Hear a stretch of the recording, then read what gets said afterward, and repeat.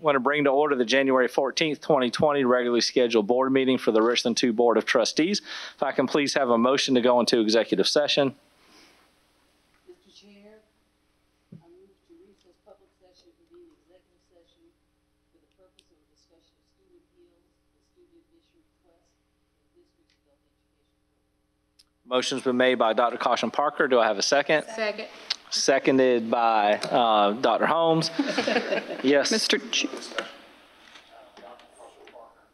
Dr. Caution Parker, would you mind amending your motion to also add personnel matters?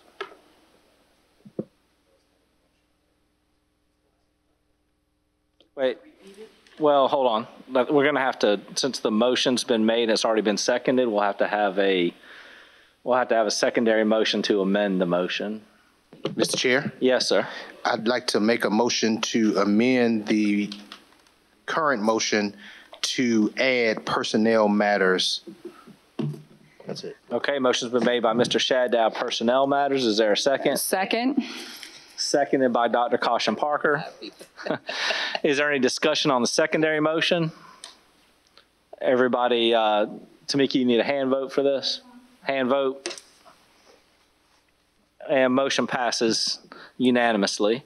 So we'll now go back to the original motion, which is now amended to include personnel action. So if I can please have a vote on the motion that was Dr. Cheryl Caution Parker made, which also includes now personnel actions. Everybody, can we vote digitally, Tamika, or? I'm not in. Okay, hand vote. Motion passes unanimously. We'll now go into executive session. I want to reconvene the January 14th, 2020 regularly scheduled board meeting, and that is weird to say 2020, regularly scheduled board meeting for the Richland 2 Board of Trustees, where we just returned from executive session to discuss the items that were mentioned in the motion made to go into executive session. At this time, we will have our inspirational moment and Pledge of Allegiance. For the inspirational moment, I wanted to talk a little bit about every year the Richland 2 Board of Trustees signs a ethical principles poster, not just a document, but a poster that talks about the ethical principles that we as board members should follow in our service to the community. All of us here on the Richland 2 School Board take our ethics very seriously as it relates to the service that we provide for our students, for the community, for the staff members that serve in Richland School District 2.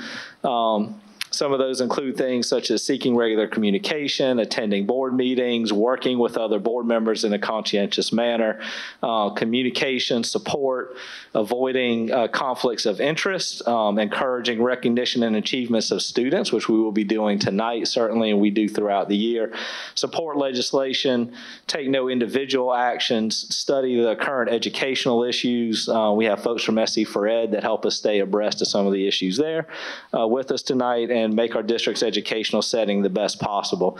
I appreciate our Richland 2 board members for taking all of these principles seriously, not just signing the poster, but actually taking action or non-action in some cases in each of these areas. And so with that, we are all going to come to the front and take a picture together with this poster to help sort of cement the moment.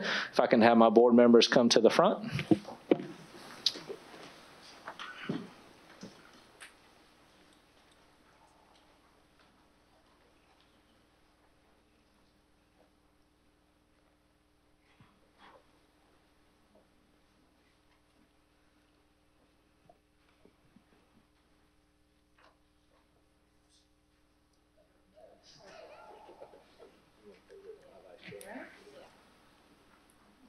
Y'all notice I'm standing behind the poster after all of this.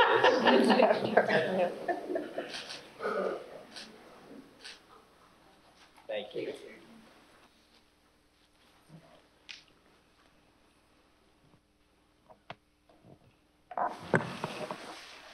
Don't want to stay standing, we'll do the Pledge of Allegiance. Y'all will join us for the Pledge of Allegiance. Pledge allegiance to the flag of the United States of America and to the republic for which it stands, one nation, under God, indivisible, with liberty and justice for all.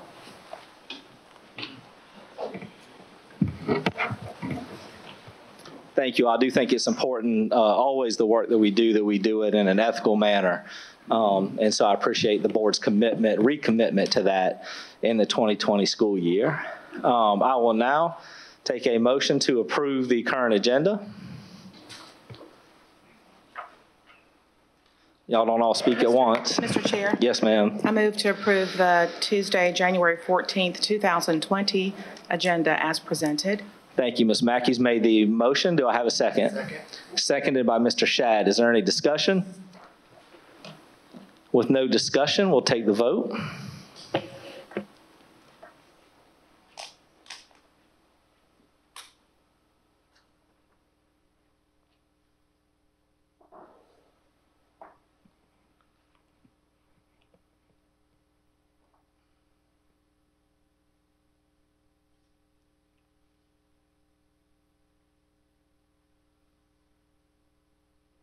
Tamika, am I missing it, or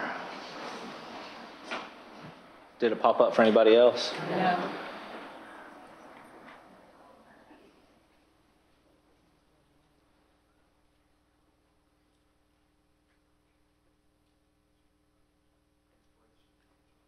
Refresh and join again? Okay. Can we just do a hand vote on this? If everybody will please raise your right hand, all in favor of the motion. All right, all against? Motion passes 6-1. We will now move on to, hold on, I just refreshed.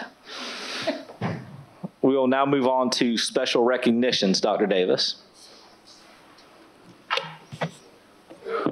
Thank you, Mr. Chair. Mr. Chair, members of the board, we're at the point of our school board meeting where we take pride in identifying and celebrating those individuals who have achieved premier status here in our district. And so to do that this evening, we have Ms. Martha Jones before us to provide us an update and information regarding special recognitions. Martha. Thank you. Thank you. Good evening. Dr. Davis, Chairman Manning, board members, cabinet, community members, parents, and students. I am happy to stand here tonight and offer up tonight's special recognitions. So we'll begin with our nationally recognized broadcast students from Richland Northeast High School. So please come forward, Principal Dr. Sabrina Suber, Convergence Media Director AJ Chambers, and the team that produces R2I2 TV Live, which means the writers, producers, camera, on-air talent, and reporters. Come on up. Takes a big team to do this. You can see all of their names up on the screen. So we're going to give them a microphone and ask them to introduce themselves and tell us what you do on R2I2 TV. Oh. My name is Breeze Brown, and I'm an editor and videographer. Okay, and let's start it down there at that end. Hey, I'm Darius Darby. I am the social media coordinator for Convergence Media and an anchor and reporter. Yeah. And I am Darius Lee, and I am also social media coordinator and also an anchor. Hi, I'm Gabby Greenlee, and I'm the news director for R2I2 TV Live.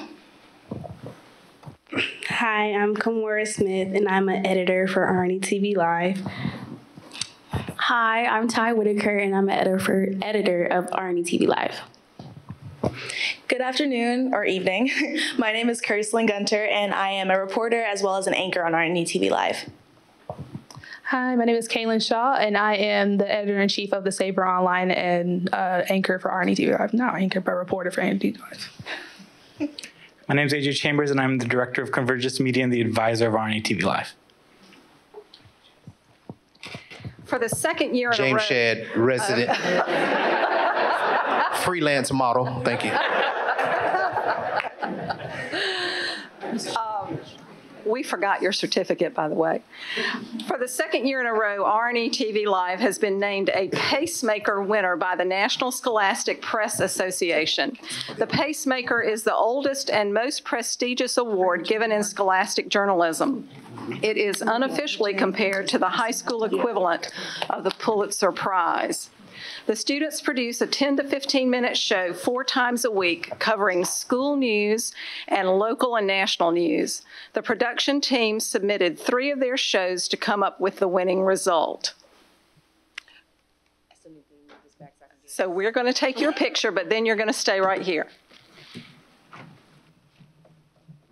And furniture mover.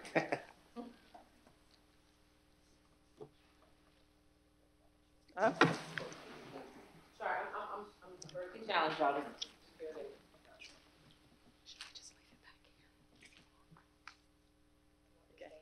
Yes, they're going to stay.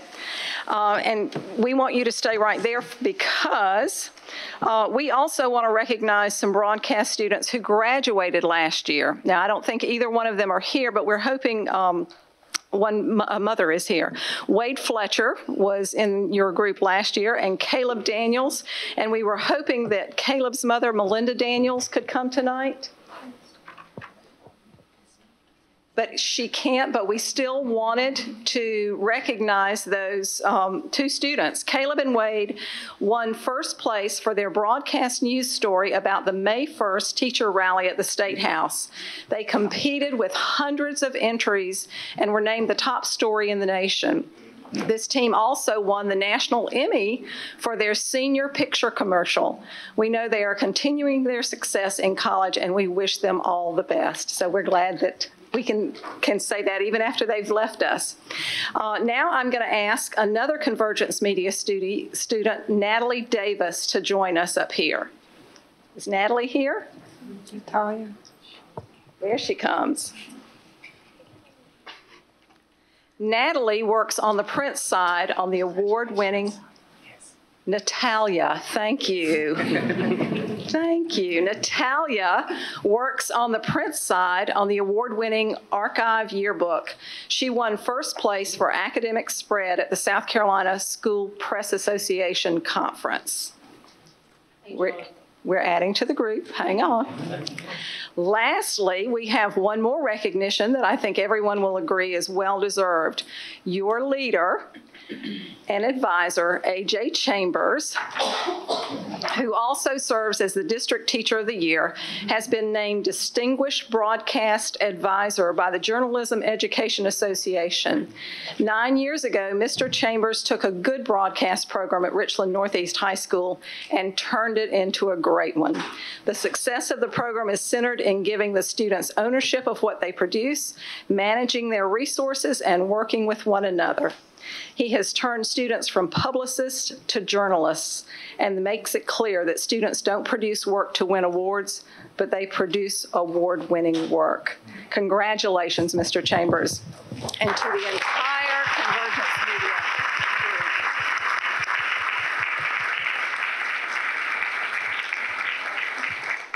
They might be in the lobby by the time we finish.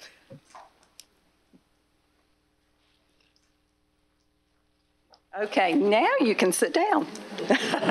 We almost had them programmed. We have 4 high school football standouts we want to call forward right now. Amon Green, and we don't think he's coming, we think he has the flu. And Cam Atkins from Westwood High School, Tyson Player and Chandler Muller from Ridgeview High School, along with their coaches, Perry Parks and Matt Quinn, and athletic directors Brian Rosefield, whom I don't believe is here, and Jason Powell, and principals Dr. Cheryl Guy and Dr. Brenda Mack Foxworth. You will join us up front.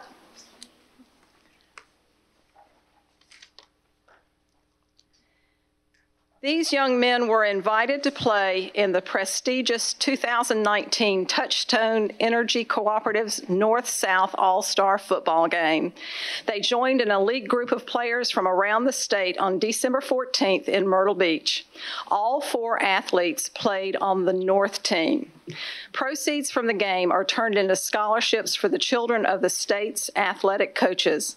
Congratulations on your outstanding football success in Richland, too, and for representing us so well.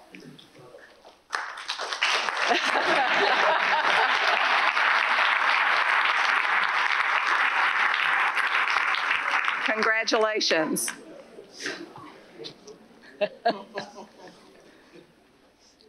In addition to top athletes, the district is proud of its talented musicians. Students from 4 of our high schools auditioned and were selected to play in the South Carolina Youth Philharmonic Orchestra.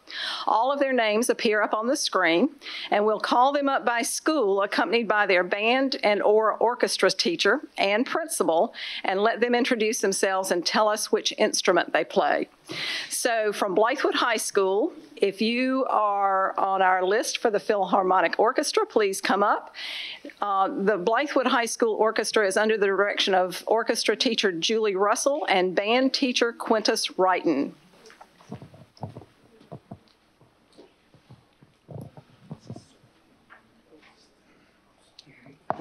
Can you introduce yourself and what instrument?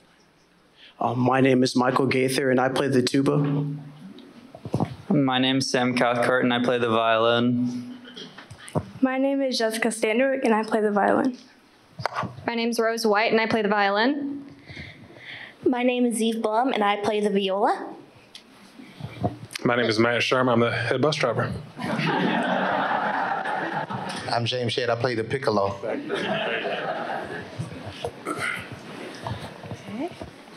And next, we would like to bring up Richland Northeast.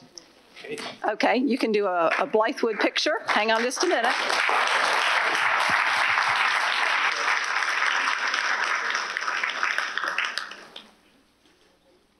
Now, you stay there, and we're going to bring up Richland Northeast under the direction of orchestra teacher Irina Seith and band teacher Roderick Henderson. So, R&E students? Yeah, go ahead. Martha. Yes. This is Dr. Davis.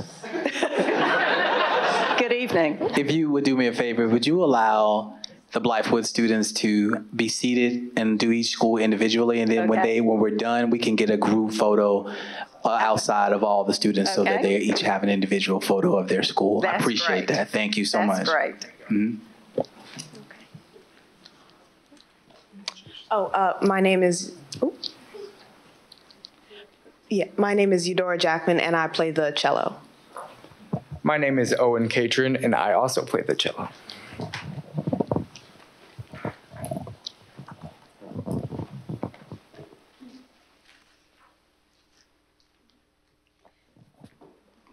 Thank you.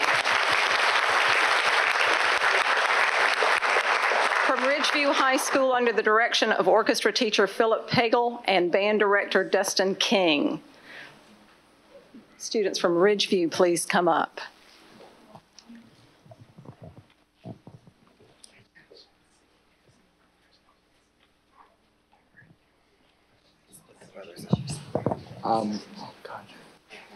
My name is Sean Cyprian, and I play the viola. I'm Cameron Borum, and I play the cello. I'm Shia Cyprian, and I play the viola. I'm James Watson, and I play bass and tuba.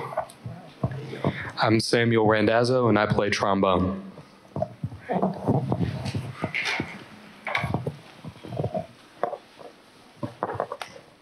Okay. Smile for the camera. You're a model. You should know that. Thank you.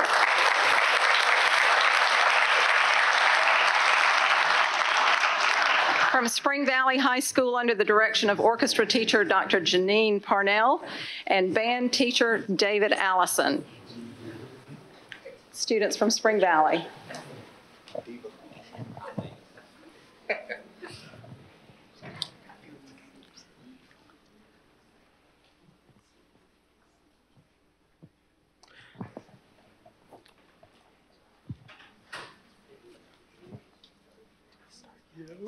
My name is Timothy Johnson, and I play the clarinet. My name is Samuel Grant, and I play clarinet. My name is Josephine Gardner. I play the trumpet. My name is Cyril Witch-Champali, and I play the oboe. My name is Lucy Ellisor, and I play the cello. My name is Ethan Sosa, and I play the violin. My name is Alani Frazier, and I play viola. My name is John Hicks, and I play the clarinet. My name is Zachary Huang, and I play the flute. Hi, guys. Good job. All right, come together so you can have your picture made. Yeah. Maybe she can level up, stack them. Squeeze in a little, yeah, come on.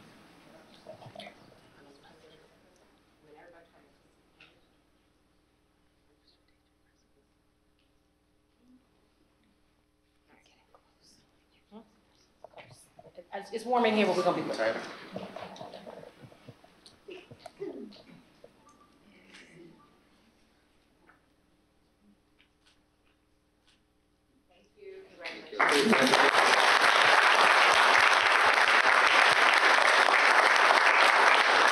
And from Westwood High School, under the direction of orchestra teacher Chris Miller, Tamia Jackson, who plays the violin. And we're not sure Tamia is here, but we wanted to recognize her as well. And just so you know, the Philharmonic, which was founded in 1964, offers exceptional orchestral playing experiences for young people throughout the Midlands. Students have the opportunity to perform professional level repertoire and occasionally side by side with the professional South Carolina Philharmonic. So this is quite an honor. We look forward to hearing all of these students that you have just met perform, whether it's on the stages of Richland 2, in the Coger Center, or in Carnegie Hall. We'll look forward to that. Thank you and congratulations to you.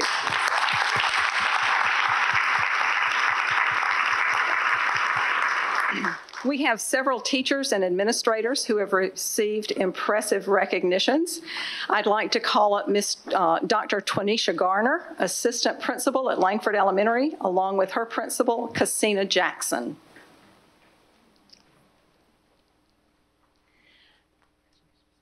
Dr. Garner has been named the South Carolina Association of School Administrators Elementary Assistant Principal of the Year.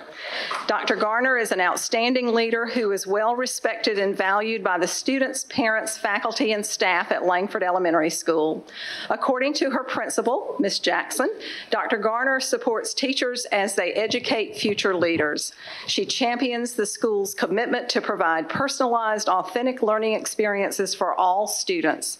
Dr. Garner focuses on an instructional environment that strives for continuous improvement and high academic achievement for all students. Congratulations, yes. Dr. Garner.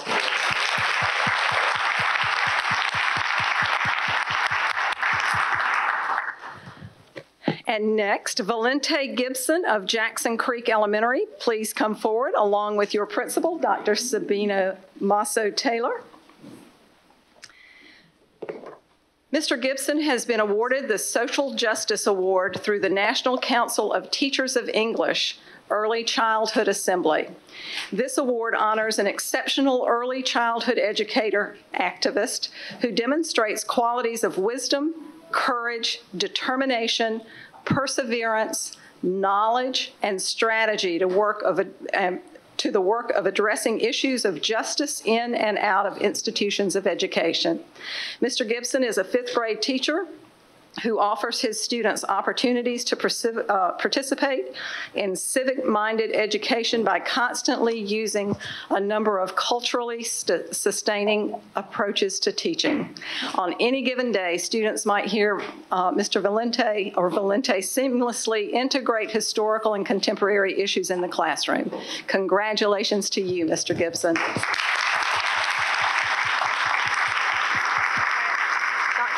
Taylor, you stay there. You stay there. And you'll be joined by Jesse Williams, Assistant Principal at Pontiac Elementary, and his principal, Dr. Katie Barber. Dr. Masso Taylor and Mr. Williams have been recognized by their alma mater, the University of South Carolina, for their extraordinary commitment to students, their communities, and the education profession. They received the Outstanding Community Partners Award at the recent USC Homecoming celebration. Dr. Masso Taylor was honored for implementing numerous initiatives that honor the histories and cultures of her students, including a Hispanic Heritage Celebration. She has built partnerships with community organizations such as the United Way and the Midlands Reading Consortium to help support her students. Mr. Williams has organized 2 mentoring programs, Distinguished Young Gentlemen and Sophisticated Young Ladies, aimed at teaching important life skills to 5th grade girls and boys and creating practical opportunities to apply these skills in their school and surrounding community. He is also director of a motivational ministry which is designed to help students shine academically while furthering their faith. Congratulations and thank you to both of you.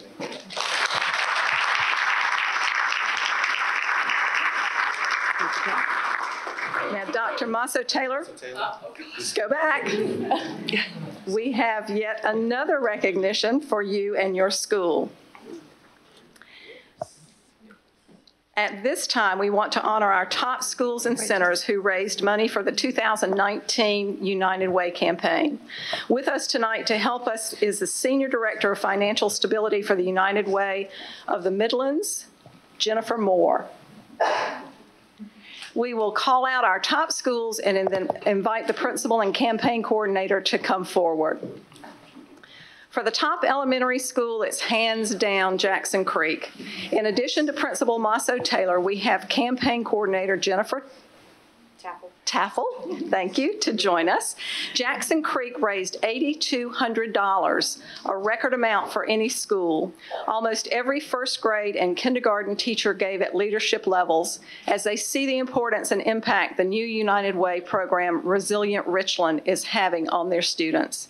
The school also had 100% participation. So way to go, Jackson Creek.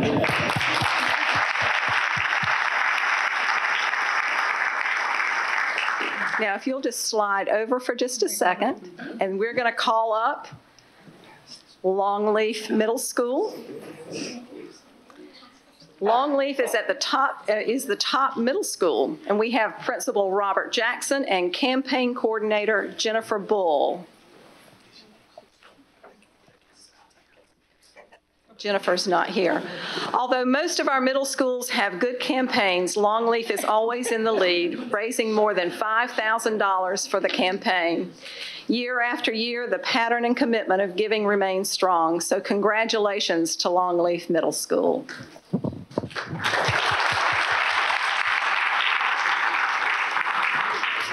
Martha. Yes, sir. This is Dr. Davis.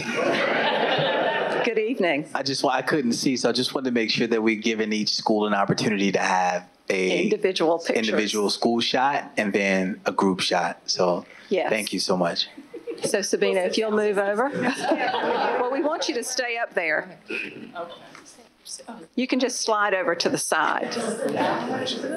All right, Ish, you have? I'm good. Okay. All right, so Longleaf, slide to the side. You've all heard that if you give a job to the busiest person, you'll get the best results. Richland Northeast had a great campaign this year as District Teacher of the Year, A.J. Chambers, headed up the campaign, along with support from his principal, Dr. Sabrina Suber. R&E had a 30% increase over the year before, making it the top high school in the district. Great job, R&E.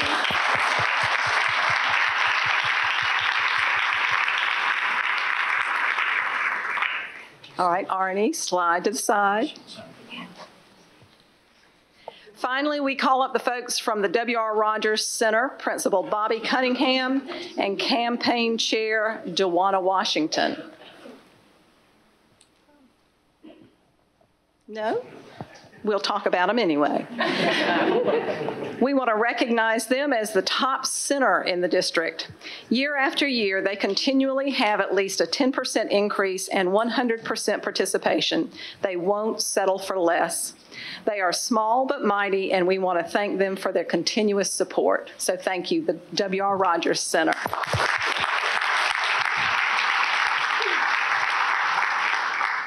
Overall, it was another great year of giving in Richland, too. Our employees know of the great needs in our community, and we strive to continue to be the premier district when it comes to United Way giving. So I'm going to ask Ms. Moore if she has a few remarks for us. Yes, absolutely. Thank you so much for having us here. So Dr. Davis, Chairman Manning, and board, thank you so much for having us here tonight. I'm Jennifer Moore with United Way and Christian Markle, also with United Way. We are thrilled to be here in truly the premier school district in the Midlands. What your employees have done, so 1,500 strong employee gifts to United Way of over $116,000 going back to the community. And we are so grateful, not only for those generous donations, but the amazing work that your staff does every single day to improve the lives of young people in our community. We are deeply, deeply grateful. We want to do a couple special recognitions. You've already mentioned Jackson Creek under the amazing direction of Dr. Massa Taylor. That is not only the highest giving school district in Richland, too, it's the highest in all of the Midlands. The entire Midlands. Yes.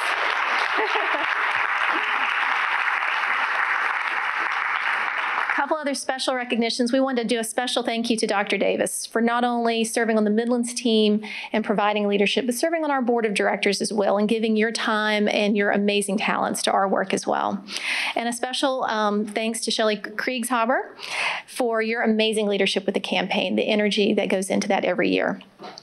We wanted to just kind of talk a little bit about some of our programs as well, just to kind of talk about the strong connections that we're so proud to have with the district. So we wanted to give you 3 quick examples.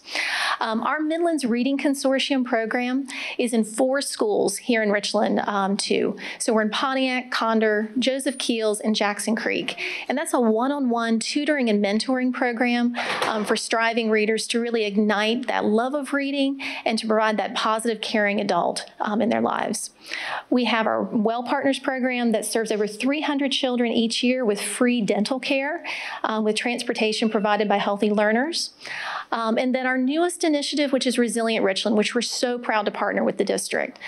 With Resilient Richland, we've been able to fund specialized training for teachers to have advanced trauma-informed practices in the classrooms. And then our most recent project is partnering with Jackson Creek to have a resiliency team. The team has a new behavioral interventionist working with our kindergarten grades and a social worker to help families navigate community resources that they may need. It's an amazing school. It's an amazing district, but it's an amazing school, and we're so lucky and proud to work with everyone here and the wonderful families and parents here too. So thank you so much to the district. This is an amazing place. Thank you so much, and thank you for tonight having us. Thank you. Thank you, Ms. Moore. We see the good things that United Way is doing in our district for our children, and we appreciate your support. Now, before I give this talk about this last recognition, I want to take this opportunity to mention that January is South Carolina School Board Appreciation Month. This is a time to show our appreciation and salute you, our school board, for all you do to prepare today's students to be tomorrow's leaders. Too often we forget about the personal sacrifices school board members make. They spend hours in meetings and on committees and advocating for our schools with elected politicians by speaking out against budget cuts or pushing for policy and program reforms.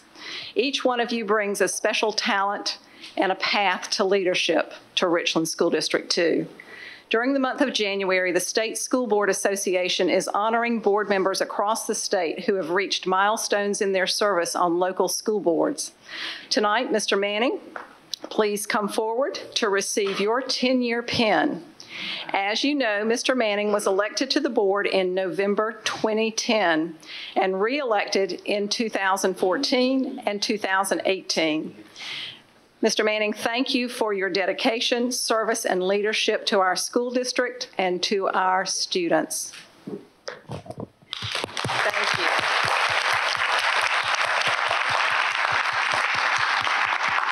That concludes our recognitions. Thank you. Yes, the schools, the musicians, if you'll go out to the stairway there, Ish will meet you out there and take a group shot of everybody. I'm sorry. And a United Way group picture too. So everybody to the lobby.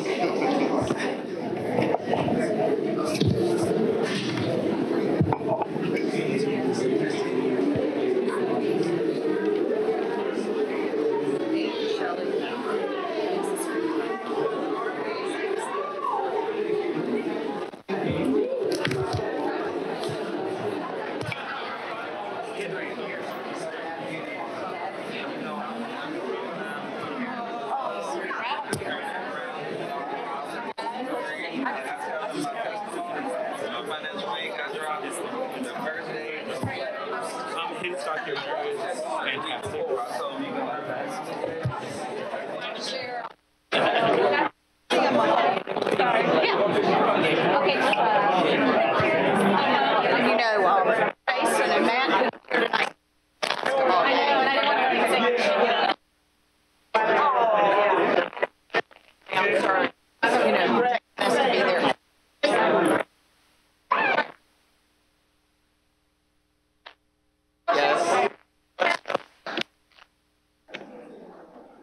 All right. It's always incredible to have so many recognitions. Our students and our staff are just doing tremendous things in the district.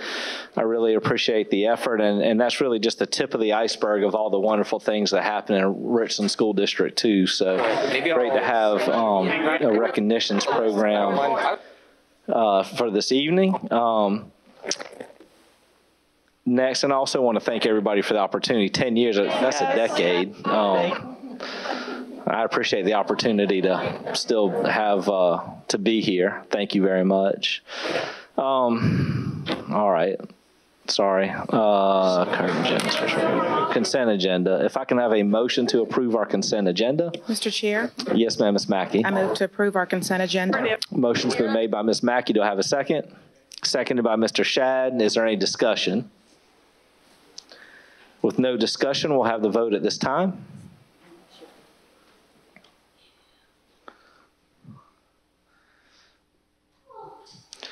And we are having some technical difficulties, so I cannot see how the motion goes. So I'm going to just request Ms. Sherman to help me with that.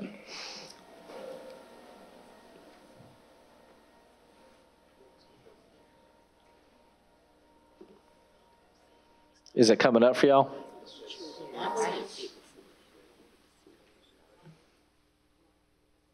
It did, but it looked like some people were having issues. Yours did not. Did you refresh already and come back in? Hit refresh and join the meeting again. Okay. Ms. Agostini, you... Yes, okay.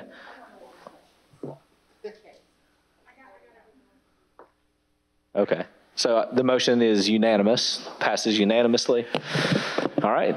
Thank you very much. We will now move on to the school focus. Actually, before that, Dr. Davis, I want to take this opportunity to recognize a couple folks. I think I saw Ms. Shelley Williams, the chair of the Richland 2 Charter High School, come in. Are you still here, Shelley?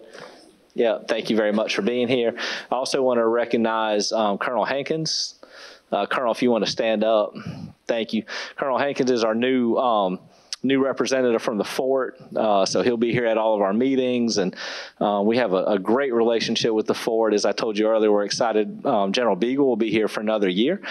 We have a tremendous relationship with both he and his wife, and a fantastic leader in the district, and we're glad y'all are growing, so our economy appreciates that as well. But thank you for being with us. Look forward to having you at our meetings. Yes, sir. Thank you. All right, now, Dr. Davis. Thank you, Mr. Chair. Mr. Chair, members of the board and to the public, we have for School Focus, CFI, and Dr. Chris Hass and his third grade students from CFI will share how they have transformed learning into civic action. Get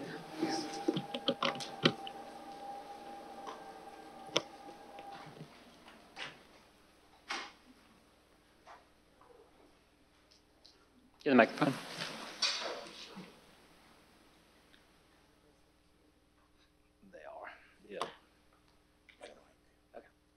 Good evening, Chairman Manning, members of the school board, and Dr. Davis.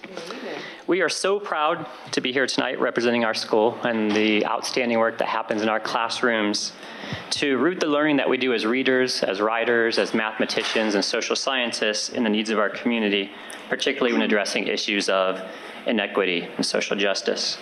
Tonight, we're going to share with you a piece of this work. I'm joined by 4 of my amazing third graders who are poised tonight to tell you how they've spent the past year using their academic studies to address inequity in our community and make our city a better place. And we're going to begin with Raleigh. Hi, my name is Raleigh. Our mornings usually begin with morning meeting. Last February, Dr. Haas asked Maya and I if you'd like to share a news article in the state newspaper. The article told how there's only one downtown street sign named after a woman, and that is Lady Street. The article also told how there's 96% of street signs named after men and only 4% named after women. That is a big difference. And it's actually in the whole city. So we shared what we thought and we shared what we were feeling. So what I mean by that is like if you're feeling sad or if you're feeling mad about it. And Dr. Haas asked us if we'd like to learn more about it and how can we change it. Hi, my name is Maya. We invited a journalist to our classroom to help us understand this better. She told us meeting with people from the Women's Rights and Empowerment Network. We invited as many women from our community as possible. Dr. Grant, board members, teachers, parents, and more came. Not all, but some did. We learned more than 20 important women who deserve to be remembered. My name is Kirsten, and after a few months of researching, we decided to share this information with other people. First, we made a presentation to our parents and the whole school. Then we made a presentation to teachers at an education conference last April. We invited Mayor Benjamin into our classroom and made a presentation to him as well. Dr. Haas traveled to Baltimore to share this information with other people, teachers from across the country. Last month, we went to City Council to share our ideas and concerns with the City Council. Here's a video from WIS showing a little bit about our presentation. All right, well, here's a fabulous story we told you about yesterday. Some of our youngest citizens are taking matters into their own hands. I love this. Third graders from Richland District 2's Center for Inquiry have some issues after learning that a lot of streets in Columbia, hardly any, literally only one, named after a woman. So we told you a little bit about this yesterday, and right after our newscast for City Council meeting last night, the girls, along with a lot of their class members, took their concerns directly to City Council.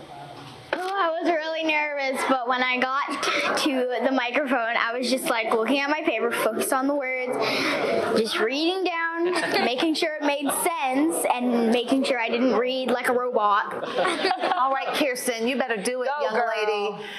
The kids said they learned a lot from the mayor and the other city council members, and they're hoping that the city council will take up their advice and make some considerations. Mayor Steve Benjamin expressed his delight to have the students at council meeting last night, and after starting the meeting with the Pledge of Allegiance, they stepped up to the podium. The classmates shared why they think the city and city leaders should consider naming more streets after women and making sure that there's better representation, and they even shared their research that they've learned about prominent women in history in hopes of named after them. While the students say they are happy that they had an opportunity to speak with the mayor, they say it really was not the easiest thing to do. But they did it. They did it. They did it. And this is not something that they just took up kind of happenstance. They started work on this project last year, did the research, made their recommendations, told city leaders about their project, looked for a time to go visit city council meetings. So this is a civics lesson and so many other things wrapped up all in one. Listen, if this isn't grassroots action, absolutely. I don't know what is. Absolutely. Third graders researching for a project and taking it to city council. That is fabulous. Good for those young ladies. We'll keep you posted on what comes out of that city council meeting. Yes.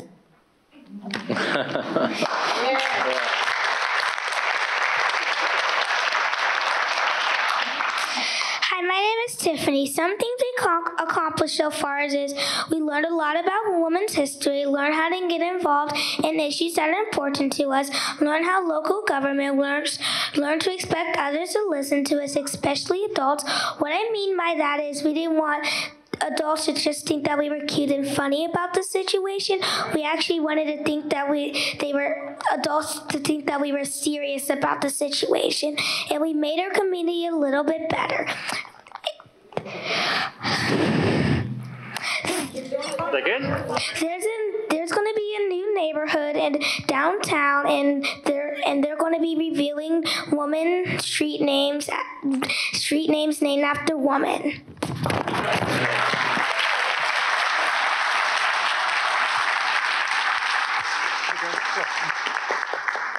Girls. They thought they were done. I will say that if none of those street names are named after women, we will be back at City Hall again, right? And we'll speak again.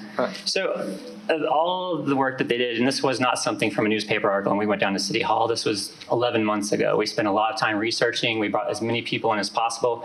We don't want to run blindly toward every new threat. We want to make sure we know what's going on, what the situation is, and not only complain about it, but come up with solutions. And that's absolutely what we work to do. So in all of this, I think my favorite moments wasn't necessarily the girls speaking to the city council. It was the interviews they gave to the press where they were just speaking off the cuff. And we had great quotes like Raleigh said, things just really need to change and I'm gonna be the one that changes it. Or Tiffany saying, I just want to be a role model for other kids, which I think is outstanding. So any questions? Board members, questions or comments, Ms. Agostini? Girls, I want to say that you were terrific. I was thrilled last year when Dr. Haas reached out to me to come into your class to make my nomination, and I have loved following your story. Great job. And Dr. Haas, thank you for inspiring and encouraging your students. Thank you. Ms. Mackey. I just want to say great job. Thank you for your advocacy, girl power. You're welcome. And I want to especially commend you, because sometimes when you get nervous, it's easy to stop, but you kept going. And I want to tell you that I'm so proud of you for working through your nervousness and keeping going. But good job. Thank you for sharing with us. You're welcome. Dr. Holmes. I am just so super proud of you girls. I'm the loud one. Yay! I am so glad to see you young ladies standing up there because one of y'all are going to take my seat from me, correct? Yes, yes. Yeah. I'm so proud of you all. Thank you, Dr. Haas. You have done a fantastic job with these young ladies. I am so impressed. Kudos. Thank you. She is the loud one. Dr. Caution Parker. I just want to say just outstanding work. I'm very proud of all of you. Just outstanding. Thank you. You're welcome.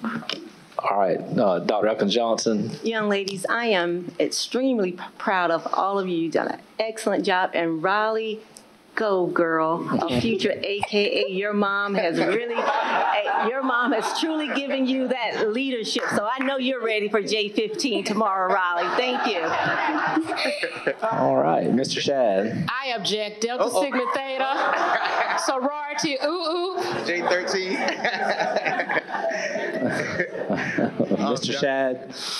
Dr. Haas, you did a wonderful job, as we always see, and now we see the fruits of your labor. So we appreciate all that you do for our students and for the community at large. Ladies, y'all did a fantastic job. And I hope that this new neighborhood has a woman's name on at least one of the streets. But if I have any type of pull, I can think of 4 good candidates right now to name. Absolutely. So thank you so much. Absolutely. Dr. Davis. Again, Dr. Haas, outstanding. Outstanding job of really instilling what learning is all about and putting it into action. Parents, thank you. Yeah. Thank you for raising courageous young ladies. Bold and proud. Give your moms a thumbs up. And encouraging them to voice their opinion in a civic way, in a civil way, and demonstrating. There's a lot of us that can learn from watching how you handled, you ladies handled that situation. And again, kudos to you all, the entire class, for taking on this very important project. And I agree with Mrs. Shad. I think pretty soon we'll see your names on a street somewhere. And will do us proud. So again, congratulations. And there's nothing bashful about y'all. Yeah, so last, there's not really a ton to add except, this is the power of a great teacher in our classroom. And this is the kind of work that goes on in our classrooms every day. Dr. Haas, I know you're great about coming to the board and presenting, putting your students in front of us, giving them opportunities. Ladies, y'all did a fantastic job.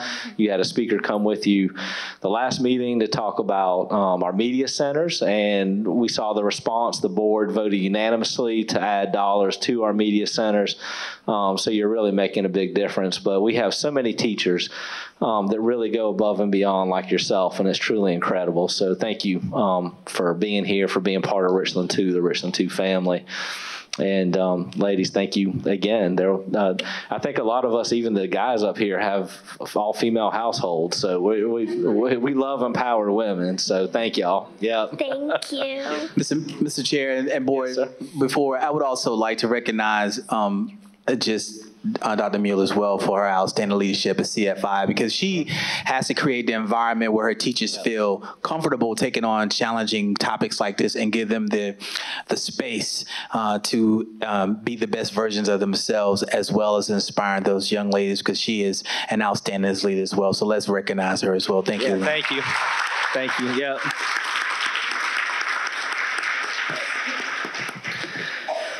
All right, next we have our public participation. And first on my list, Mr. Philpott. And I think you're coming to talk about the special meeting on January 7th.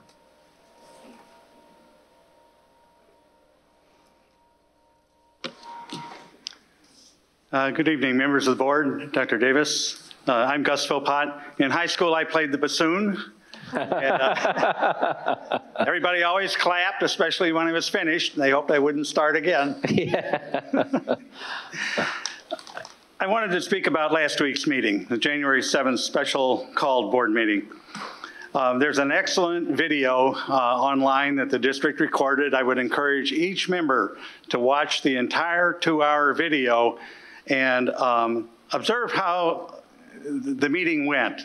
And the camera view last week was of the full board. So rather than just seeing 2 members at a time and the person who was speaking, the camera often showed the full board. And so it's possible to see some of the things that were distracting to the board members.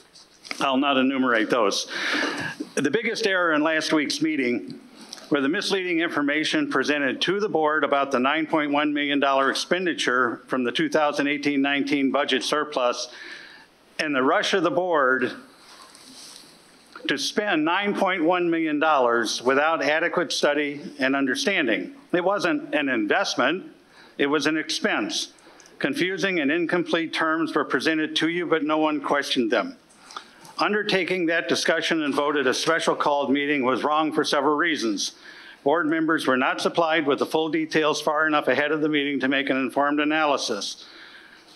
The board was not informed, the public had no opportunity to give input, and there was no public participation at the meeting.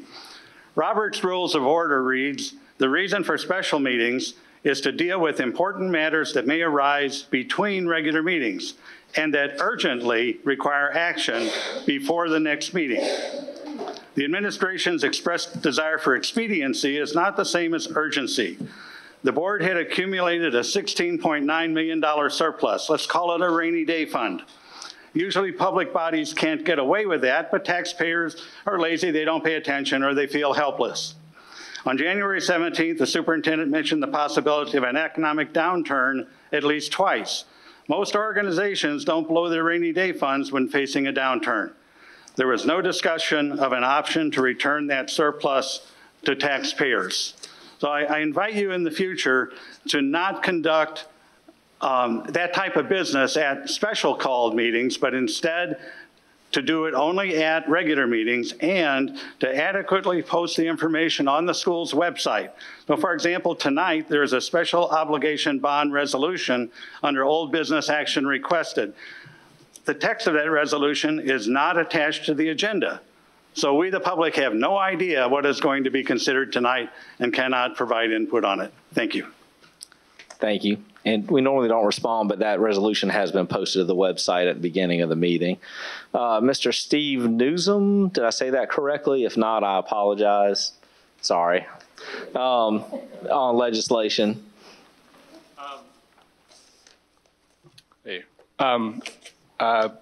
Chairman Manning, yes. Members of the board, Dr. Davis, Lisa Ellis and I came, we were going to kind of piggyback on each other, but we're going in reverse. So this will make more sense after what she says. But I just wanted to bring up some specific issues that are going to face school boards with the legislation that's pending, S419, which is being kind of fast tracked through the Senate. Some specifics that really kind of stood out to me, which I'm sure you guys are aware of, but I just think it needs to be said. that bill would mandate a lot of specific pedagogical choices that we need to be making at the school level. For example, it mandates the use of Lexile scores, which the NCT and the American Library Association and others are really against. But even if we're going to use that, I feel like that needs to be a classroom or a school or even a district decision. It makes it much easier for the state to dissolve and replace elected school boards. And once that's done, and that's going to be based, well, there's several ways that can happen, but one of the main ways is through low test scores. Then those boards can't be reelected for 3 years. So it really takes away the democratic process from people who want to elect their own boards. It makes a lot of decisions about the school calendar, adds additional days without mandating that the funding come for those days. So even though, like I would expect, they might pay teacher salaries for those days, what's going to happen to the cost of operating the school buildings for 5 additional days? It puts a lot more emphasis on test scores. It has a lot of unfunded mandates. So, and I think Lisa's going to say something similar, but we're just hoping that you guys and on all boards will do what you can to make your voices heard. It's going through the Senate very quickly, so we're hoping that it doesn't pass as written. Thank you. Thank you very much. Lisa Ellis? Sorry, I didn't realize there was an order. Good evening. Good evening. My original plan for speaking tonight was to give a quick thanks. However, in light of the conversation occurring at the State House with the beginning of the 2020 legislative session today, I plan to speak briefly on that as well. Thank you to the board, Dr. Davis, and all those who had a hand in the decision-making process in regard to the $16 million surplus from last fiscal year. Choosing to spend money on employee salaries, classroom supplies, and media centers demonstrates the district's commitment to retaining its teachers and supporting staff. The key to a high-quality education is a strong teacher in the classroom and the support from school building staff. This is a step in the right direction, and I'm thankful for the work done. Today, the South Carolina Senate moved S-419 to the floor and approved to move it forward by special order. What that means is they start tomorrow with it. The bill has been touted as the bill to reform education, and yet it does little to fix the crisis in South Carolina schools today. SC4Ed has reviewed the bill multiple times, and we see that the best course of action is to kill this bill and instead pass smaller bills that will positively affect student learning, as well as provide solutions for the teacher retention crisis. Our hope is that you will speak to everyone you can about the problematic nature of this bill and urge them to contact their legislators to make their voices heard. Thank you for your continued support of teachers, both in and out of the classroom. Thank you very much. Next, we have Cynthia Levy-Johnson.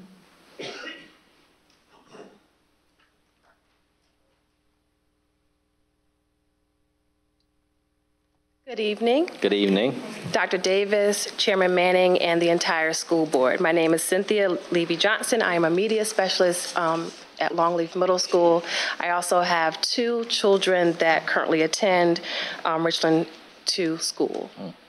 I want to take this time to say thank you for being incredibly fiscally smart with district funds. Our school libraries have been without funding for a few years now. To make up for this lack in funding, I proactively searched, applied for, and received over $8,399 in grants to continuously create a collection that is diverse and inclusive. With the funds that the district is providing in the one-time allotment, I am able to move closer to a library collection that it includes literature in which students can see themselves reflected. Thank you again. Thank you so much. Next, I have Billy Singletary.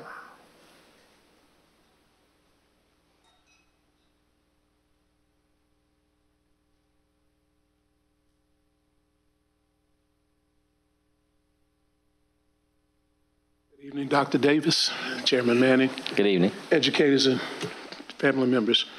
I'm coming to speak on something being a proud graduate of Richland School District 1. I want you to understand my commitment to all of our students, not just in District 2, but throughout this entire state.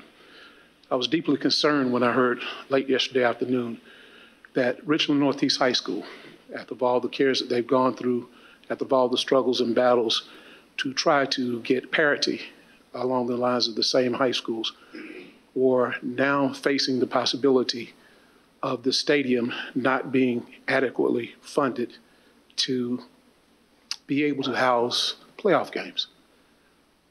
I want you to understand, I think earlier today you saw an example of Richland Northeast and the excellence that they have towards the students in education. 40 years is a long time, and I know Northeast is coming up on that benchmark real soon. I can't imagine a high school being without a qualified or adequate stadium. I'm quite sure all of us went to a high school that had a qualified stadium at some point. I'm asking you all right now, because the way the bond was originally structured, it had to meet approval first for you all to make the loan. Second, we had to go through the referendum to have the vote to have a stadium. I hope in your hearts that you all will not let these students fail with the smaller particulars. They excel with little. I'm asking you just to make the playing field even. Richland Northeast would suffer financial by not having a stadium that could qualify to handle playoffs. Richland Northeast would have to find alternative ways to provide adequate supplements for their students in their consideration. Sometimes it's not the bigger things that you do. And believe me, I understand your jobs are very difficult. And I respect everyone in this room for everything that you do. But sometimes it's the smaller little things that you know you can do. So I'm asking, after 40 years, 37 and a half, please, please, please stick to the original agreement and make sure that the stadium for Richland Northeast, as well as Ridgeview High School, is properly funded, that it will hold a playoff game at any high school in Richland School District 2. Thank you very much for your time. Thank you. We next have Mr. Danny Cottrell.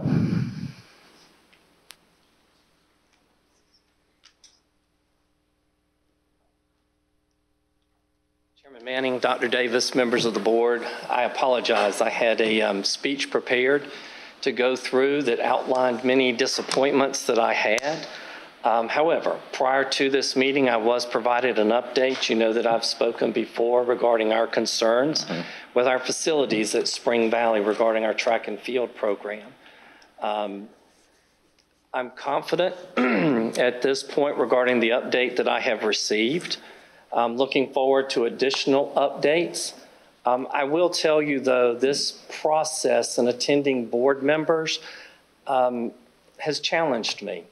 I feel that I've been an involved parent within the school district. This has been challenging, to say it the least, regarding this service. However, I do thank you for letting me present back in November regarding our concerns with this, with our facilities, and again for allowing me today, and I'm looking forward to the additional updates. Thank you. Thank you. All right, next on our agenda, we have our legislative update, and I have asked Ms. Mackey to provide some updates to us from the South Carolina School Boards Association. Thank you, Chairman Manning. Actually, Mr. Nussum and Ms. Ellis actually touched on some of the things that I wanted to share tonight. The South Carolina State School Board Association Board of Trustees had a meeting Friday and Saturday and sounded the alarm with regard to Senate Bill 419. And I'll go through some of the issues that we had concerns with, but there are a myriad of them. First of all, it has been reduced from an 80-plus page document to a 60-plus page document, but they're still not the stakeholders at the table who need to be there with regard to decisions that are being made. It's called the South Carolina Career Opportunity and Access for All Act. It was amended. The title was amended as well, December 12th, 2019. We were told that they were going to fast track it and read it across the desk today at the Senate, and they did. And by a vote of 40-4, the bill was fast-tracked by special order, which means that it's going to move very quickly. There were 40 people who voted in favor of it being fast-tracked. There were 4 senators who did not. two of whom are from the Midlands area, Senator Mike Fanning, Senator Mia McLeod. The other two were Senator Shane Martin and Senator Tom Corbin, who voted against fast-tracking the bill because it needs some work, and the people who are the intended end users are not seated adequately at the table. So it's been reduced by 20 pages, but it's by the same people who drafted the first version. Some of the things that were of issue were state takeovers of school districts, because once there are takeovers of school districts arbitrarily, then teachers and administrators answer directly to the state instead of local elected members. There was a concern from the South Carolina School Board Association, who's advocating very hard to return districts to maintain local district leadership at the local level, because once it goes to the State Board of Education and school districts are taken over, then the process for making changes and for having voices heard becomes a little more complicated, for lack of a better word. School board training, the State Board of Education wants to add another layer of training for school boards in addition to the South Carolina School Board training that's already in place. There was a proviso that's been proposed for teacher annual contract days to be increased from 190 to 195, subject to state funding. There are issues with regard to removing leadership at local school board leaders. And I think Mr. Shadwick, there was a half credit mandate for high school finance to be as an elective. And there were teachers who had advocated for that to be something that's mandatory and not an elective. But the powers that be have advocated that it be an elective instead of a mandate. And also, high poverty districts are eligible to participate in a pilot program wherein up to 10% of non-certified teachers can teach in high poverty districts as long as they have 5 years experience in a certain field. That may or may not be a good idea, but there's not been one teacher who has been asked about that. So my appeal to that is that people talk to your legislators, talk to teachers, write letters, do what you're doing. And for everyone who is advocating, tell somebody else too as well, because there are people who are listening and there are people who are trying to slow the bill down. Not that it's a bad bill, because of course, I think everyone's intention is good, that education be a priority in South Carolina, but without teachers and educators at the forefront who are crafting that legislation, then we're going to end up being right where we were last year, which was it not passing at all. Another focus that the South Carolina School Board Association is pushing this year is civil discourse. Dr. Davis, you made a comment to the Girl Power team that was here earlier, thanking them for taking on this matter in a civil way. One of the initiatives that the South Carolina School Board Association wants to tout and push forth is creating space for democracy in a civil way. Oftentimes, people don't hear what you're saying because of how you're saying it. So 5 of the things that the School Board Association wants to focus on is meeting board structure, continuing education, managing emotions and composure, elective and appropriate social media, and a feedback loop, which is controlling your message and controlling your temperament at that. 3 of the quotes that I wrote down this weekend were, "Our lens is created by our experiences, but hurting other people is always a personal choice. Our goal is to disagree without being disagreeable." And finally, most people have more compassion than we give ourselves credit for. I have another comment. May I make a personal point of privilege with regard to the South Carolina School Board Association? Yes, ma'am. Okay, actually it's the South Carolina School Improvement Council. There are 10 South Carolina public schools that have been named to the 2020 honor roll for their significant efforts to foster civic engagement in public education. 3 of those schools are from right here in the Midlands: Bookman Road Elementary, Pontiac Elementary, Round Top Elementary. So they're honor roll schools, but we're hoping that one of them is going to be the grand winner for the Dick and Tunky Riley School Improvement Council Service Award. Richland, too, has a long history of having winners that win the Dick and Tunky Riley Civil School Improvement Council Engagement Award. And the reason I wanted to mention that as well is because that's also a poster board award with regard to civil discourse and handling manners in a civil way. Thank you, Chairman.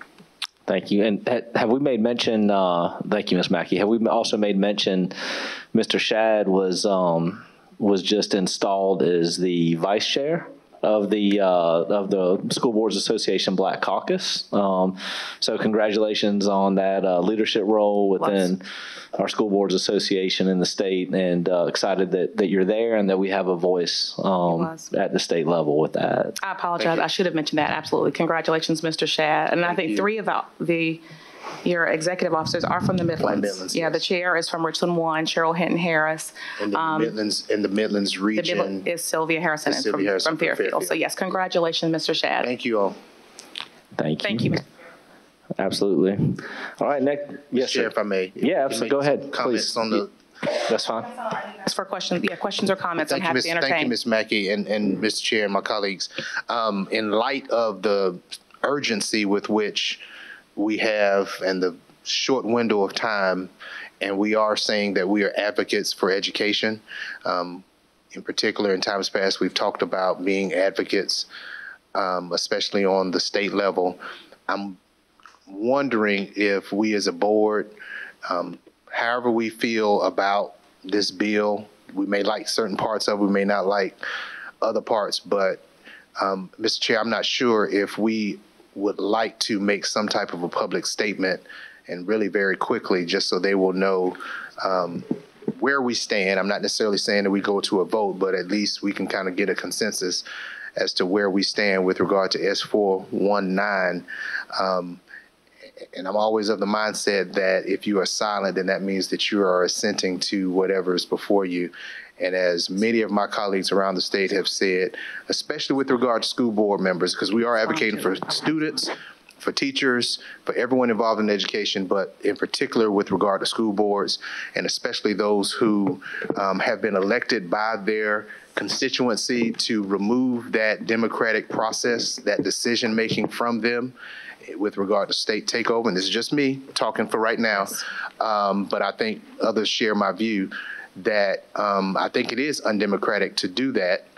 And as I understand it, the governor is the only one that can remove school board members for cause.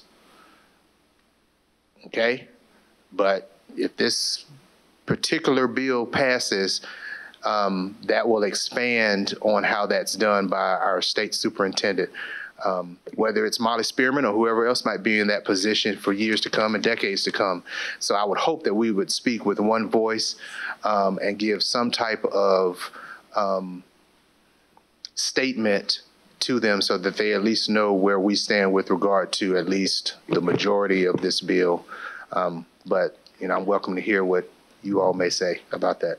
Mr. Shad, if I can respond, Mr. Chair, may I respond to one of the things that you said with regard to state takeovers for school board members. It's not some lobby for school board members to all keep their jobs.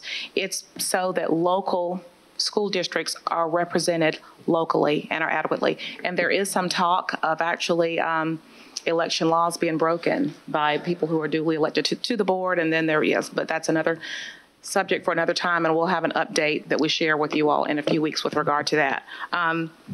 There are legislators that call me, you know, local at the state house level as well, about how we feel about certain matters. And I thank Dr. Nuzum and Ms. Ellis for staying on top of that. But we do get questions from time to time about how we feel. And I know there are 7 board members and that we're each individual board members, but as a collective, it is helpful to have some sort of statement or something that our elected officials can readily have available rather than calling each of us to find out how we feel, at least on this matter. And I know for the South Carolina School Board Association perspective, you know, we have some literature, and actually I'm going to send it to all the board members tonight, and anybody who wants a copy, I can make sure that you have a copy of some of the bullet points that I made tonight. But it is helpful to have something that tells how we feel about it as a voice, so that our elected officials in a moment's notice can know where we stand on this issue, especially this one, because it's so impactful to so many. And I know, Dr. Holmes, you have your mic lit, but I would like to ask Ms. Mackey and Mr. Shad, since you both have sort of formal roles on the School Boards Association, if you would draft something, maybe work with administration, and if you will submit that draft to the board for consideration. I know as we have talked about this in the past, sort of having a board voice, not just individual voices. We may need to take it to a vote just so that we can kind of get full consensus of the board as the majority of the board.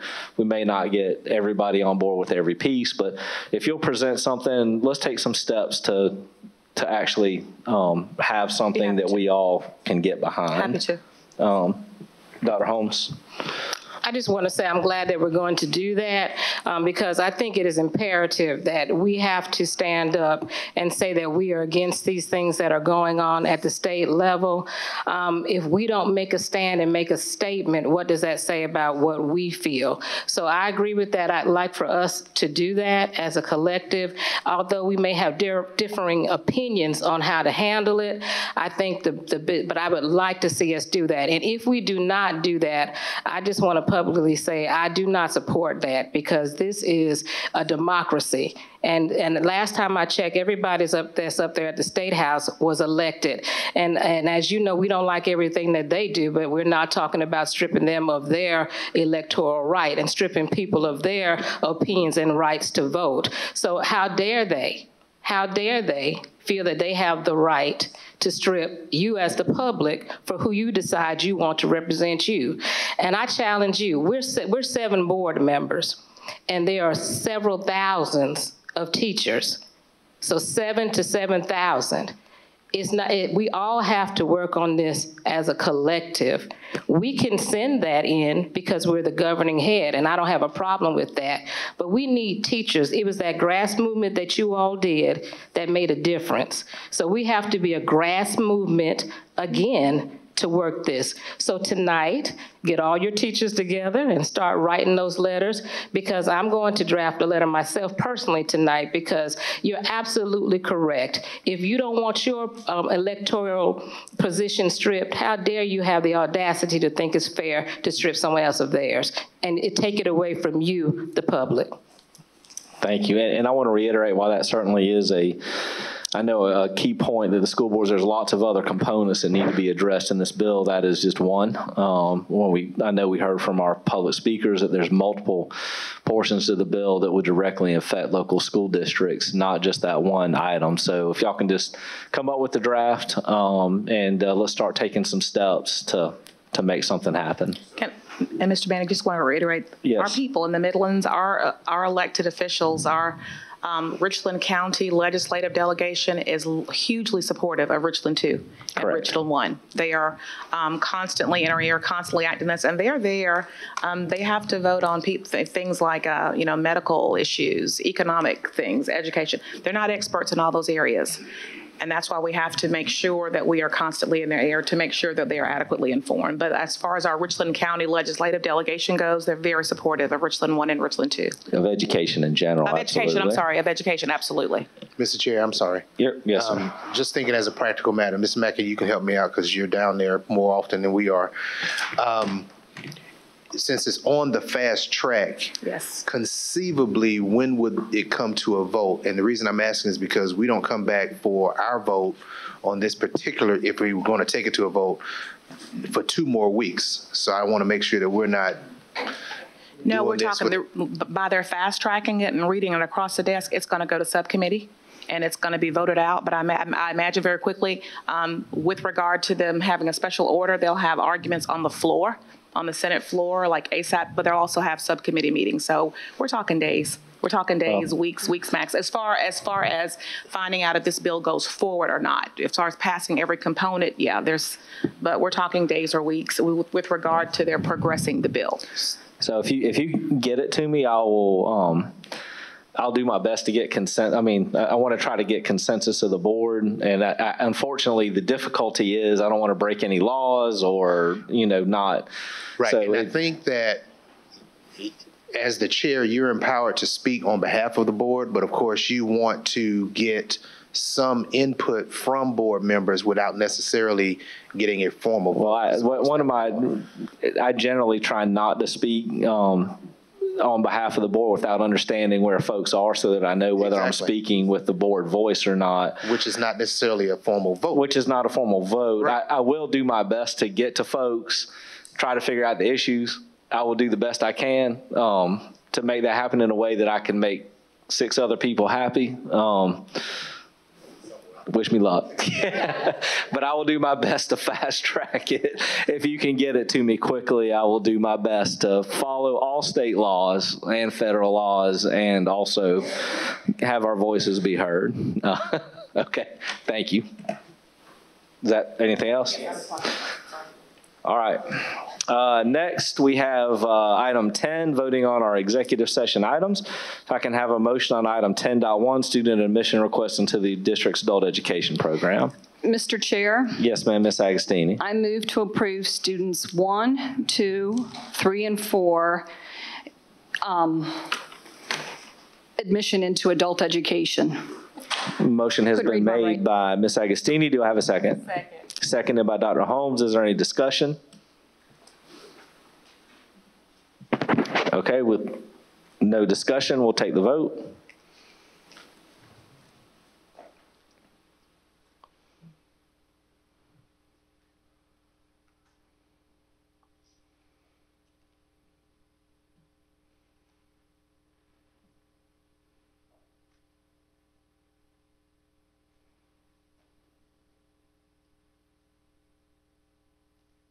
What's that? Me? Oh, unanimous? Okay. Motion passes unanimously. Next, we have student appeals. If I can please have a motion. Mr. Chair, to start, I'd like to pull students number 2, 3, and 4. Okay. I'd like to make the motion for student number 1 to attend Blythewood Academy for the remainder of the year. Student number 2, Blythewood Academy. Or excuse me, that's student number 5, Blythewood Academy. Student number 6, Blythewood Academy. Student number 7, deny the appeal. Student number 8, return to homeschool with services and on strict probation.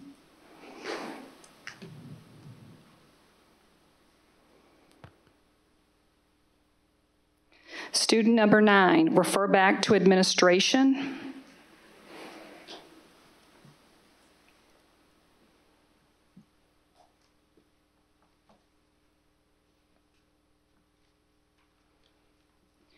Student number 10, return to homeschool with services and on strict probation.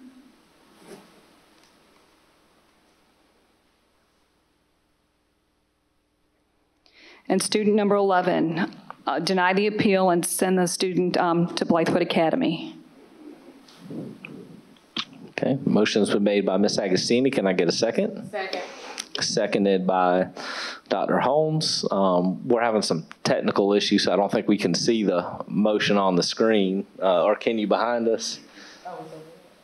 Yeah, the one behind us. So Ms. Agostini, if you'll just check the motion.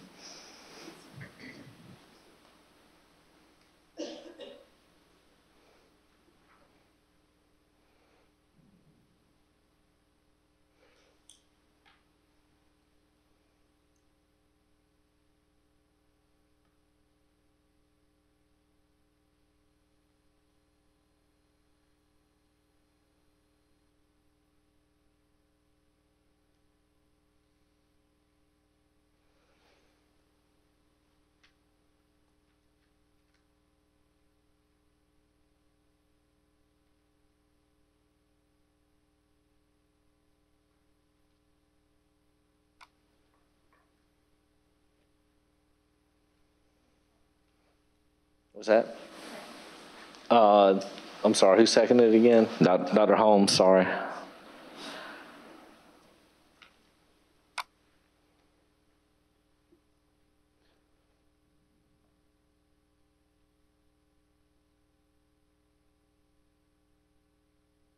What's on mine? Yeah.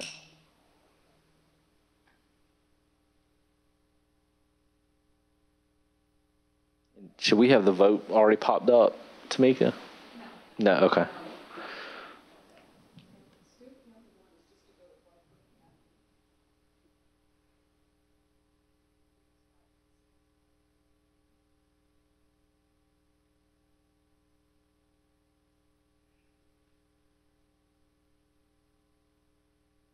No services on number 1. Student number 7 is to deny the appeal.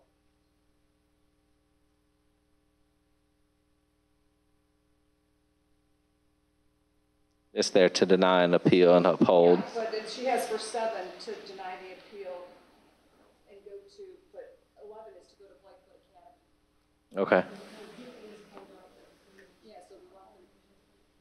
It is upholding the district's, yeah.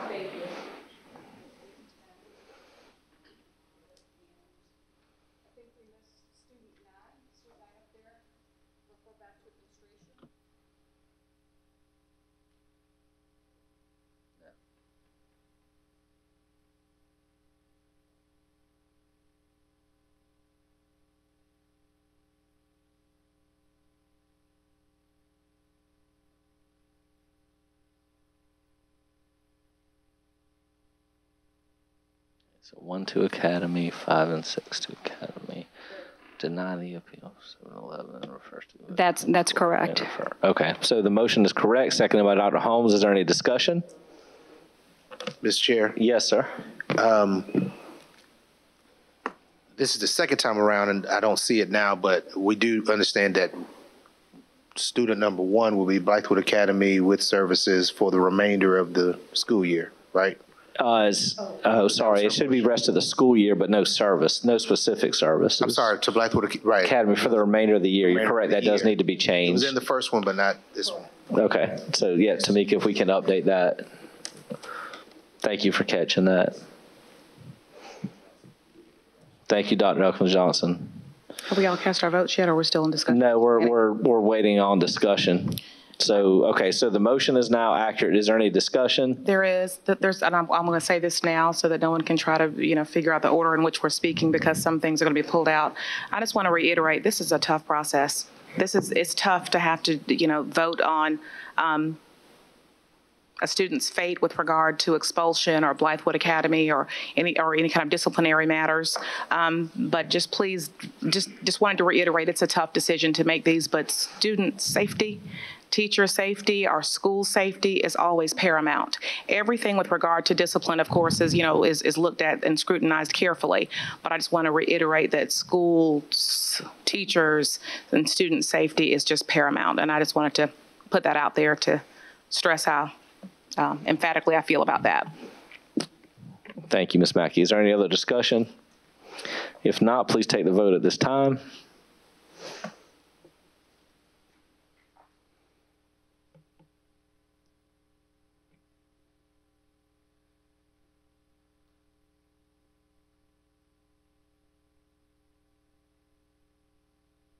Motion passes 7-0. Ms. Agostini? Mr. Chair, I'd like to make the motion to deny the appeal for student number 2. Okay, motion's been made by Ms. Agostini. Do I have a second? Seconded by Dr. Caution Parker. Is there any discussion? All right, whenever we are ready for the vote.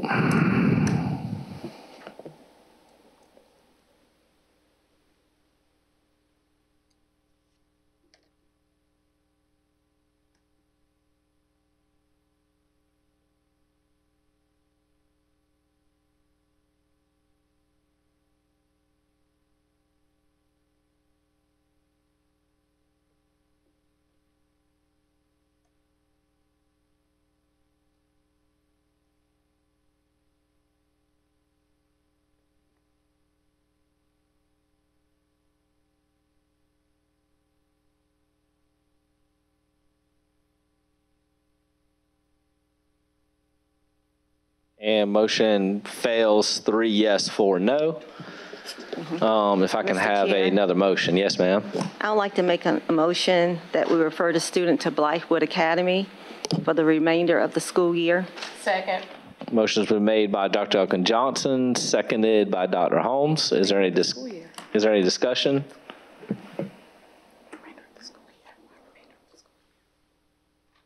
And Dr. Elkins, you made the recommendation for the remainder of the school year, correct? Okay. Sorry, can you repeat, Dr. Elkins Johnson? I apologize. Dr. Elkins, will you please repeat your motion? There's some confusion as to what your motion was.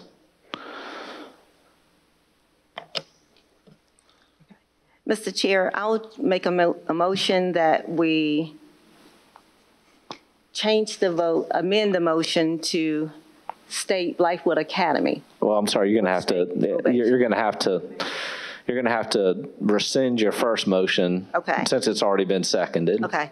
I'll rescind my first motion and make a motion for Blythewood Academy with strict probation. Student number 2 to Blythewood Academy on strict probation.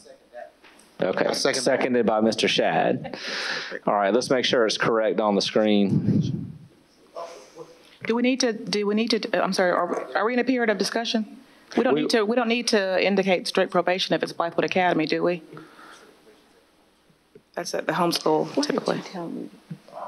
Well, so wait, I have a motion and I already have a second on the table. Would somebody like to make a? I am going to rescind and stop listening to my colleagues and make my own motion. See, I like to think for myself. That's right. I'm going to think for myself and make a motion. So rescind the first, make a motion for Blythewood Academy. Second. Wow. Are y'all testing me? Is this a test? All right, Dr. Elkins Johnson has now made a motion for the student to attend Blythewood Academy, and it has been seconded by Dr. Holmes. Is there any discussion? Tamika, you good? Okay. So with that, we will have the vote.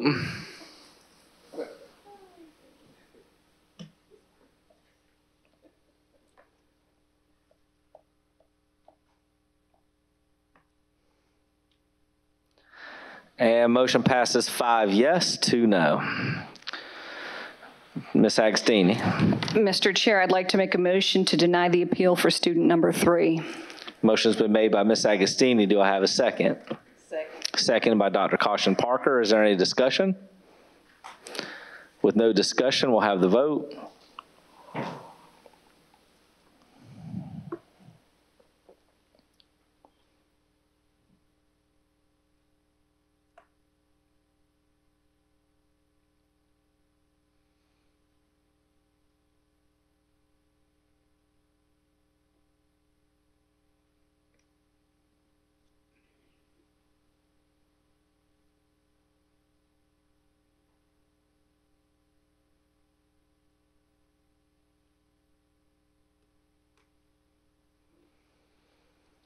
And motion fails 3 yes, 4 no. If I can have an alternate motion. Mr. Chair? Yes, Ms. Mackey. I move that student number 3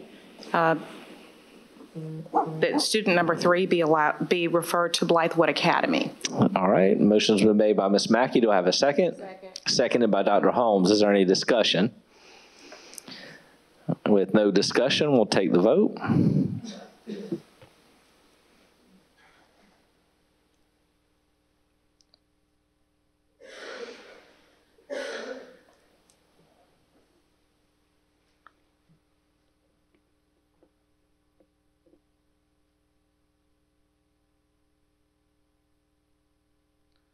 Motion passes 5 yes, 2 no. Ms. Agostini. Mr. Chair, I'd like to make a motion to deny the appeal for student number 4. I have a motion by Ms. Agostini. Do I have a second? Second. Seconded by Dr. Caution Parker. Is there any discussion? With no discussion, we'll have the vote.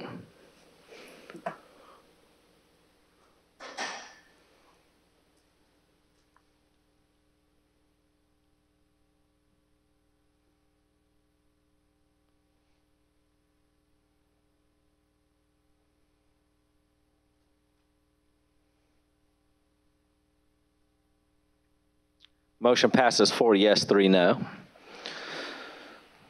Ms. Agostini? I believe we're finished. Okay, thank you. Sorry, we did have the LSU Clemson game last night, right? All right, next on our agenda, we have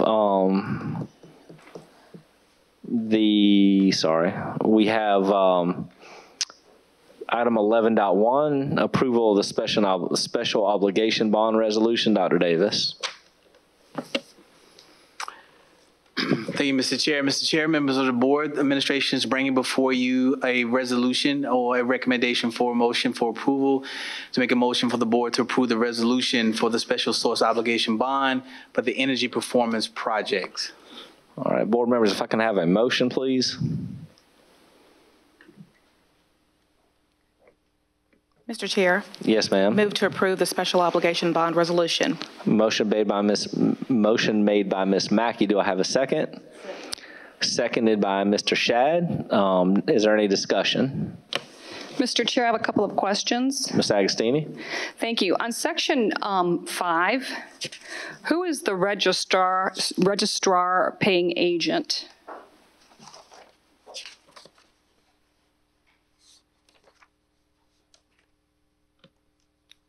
Members of the board, Franny Heiser, our bond counsel for this bond, is here to answer any questions, so perhaps she can answer that question. Thank you.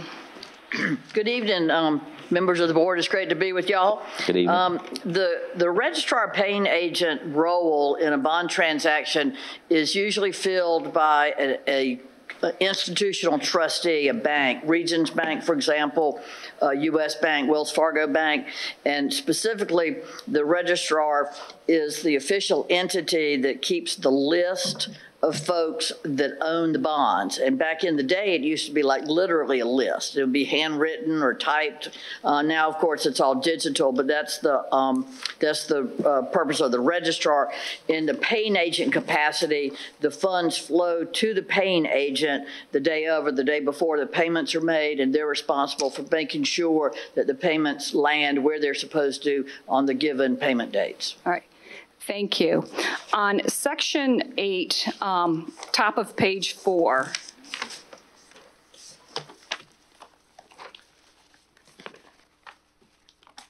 on the first paragraph at the end where it says thereon, is there supposed to be a period, or is there more information that is supposed to be included with that? There's supposed to be a period. That is the end of the sentence. Mr. Chair, I'd like to amend this to add a period. I'm sorry, I apologize. Ms. Agostini, you want to make a motion? I'd like to make a motion to amend section 8, top of the page 4, after the word thereon, to include a period. Okay, motion's been made by Ms. Agostini to add a period. Do I have a second? Seconded by, was that Mr. Shad? Okay. Is there any discussion? With no discussion, we'll have the vote. And that's actually an amended motion to the first motion, so. Correct. Yes, okay.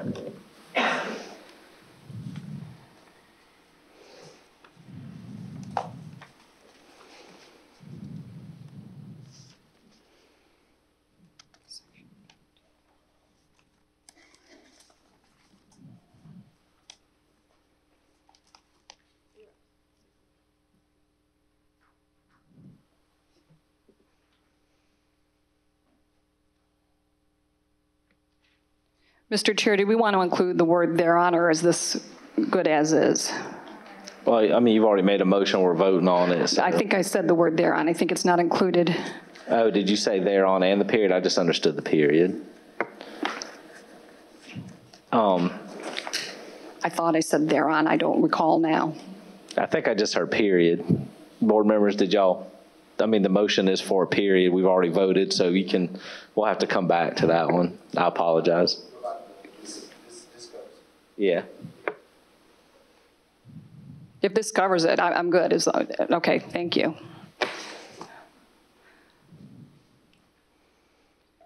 All right, my next question is on. Well, I haven't gotten the return yet on that motion. Thank you. Motion passes 7-0. Okay. Yeah. Sorry, Mr. Chair. Thank That's right. you. Ms. Agostini. Section 15 on page 6.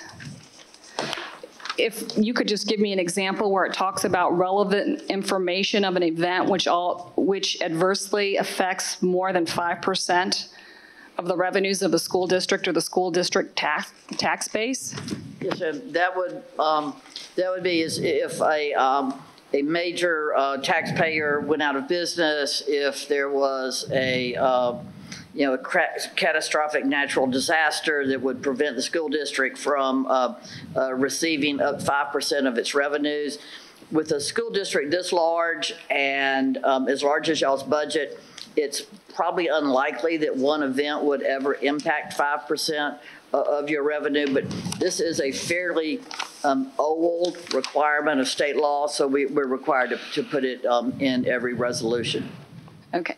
Thank you. And then finally, will we be using co-counsel on this special obligation bond? It's my understanding that you will not. Okay. Mr. Chair? Yes, ma'am, Ms. Agostini. I'd like to amend section 22 and ask to strike Burr Foreman McNair is authorized to associate co-counsel at the direction of the superintendent. Okay, Ms. Agostini's made a motion. Do I have a second? Can you repeat that? I'm sorry. Can you repeat that, Mrs. Agostini? I'd like to request Burr Foreman McNair is authorized to associate co-counsel at the direction of the superintendent. So we're striking that sentence from the resolution. Please. This is what your motion is. So do I have a second? Second. Seconded by Dr. Elkins Johnson. Is there any discussion? Everybody clear on the motion? I'm allowing I'm fine with the amendments because I was the original maker of the motion. Oh, I'm sorry. I was, yeah. Okay, so. I'm fine with the amendments. I was the original maker of the motion, though. Oh, so. Yeah, well, this is a secondary motion to the original motion, so we're voting on Ms. Agostini's secondary motion. If this passes, we'll have two secondary motions that apply to the primary motion. So we are now, just to be clear, voting on the secondary motion to strike that sentence, which has been motion made by Ms. Agostini, seconded by Dr. Elkins Johnson, and we will now take the vote.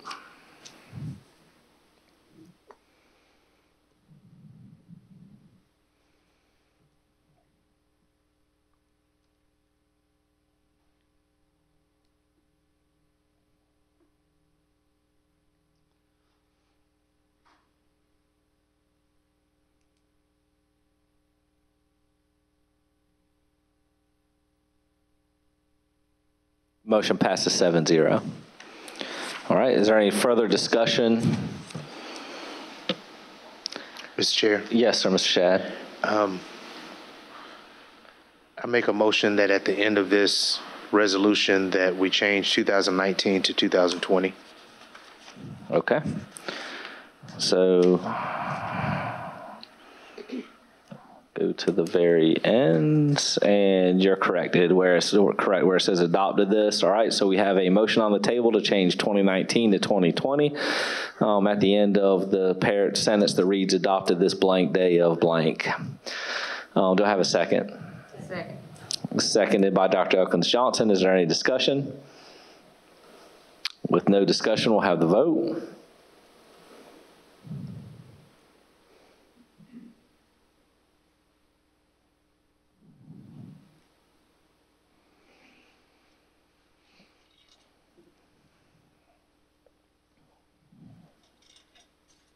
Motion passes 7-0. Any further discussion? Okay, so so board members are clear, we now have Ms. Mackey's original motion, which has the 3 amendments associated. So the period, the striking of the sentence, and the 2020 change at the end. So that is what we are voting on. With no further discussion, we will now take the vote on that motion.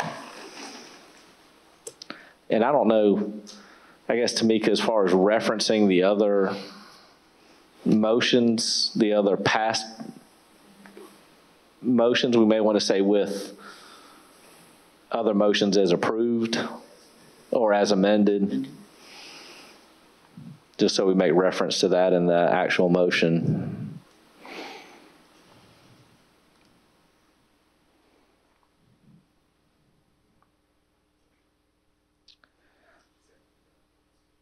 Okay, take your vote.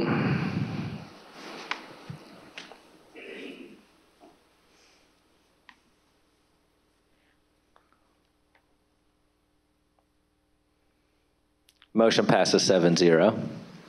Thank you very Thank much. y'all very much. It's always good to be with y'all. I've got to say, I do lots of school districts, and every time I'm at one of your meetings, I leave feeling much more optimistic about education. And then, unfortunately, in some other school districts, not so much. But I really do enjoy coming to y'all's meetings. It makes me feel It's good. okay to say we're your favorite. It's okay to say that. You certainly are tonight.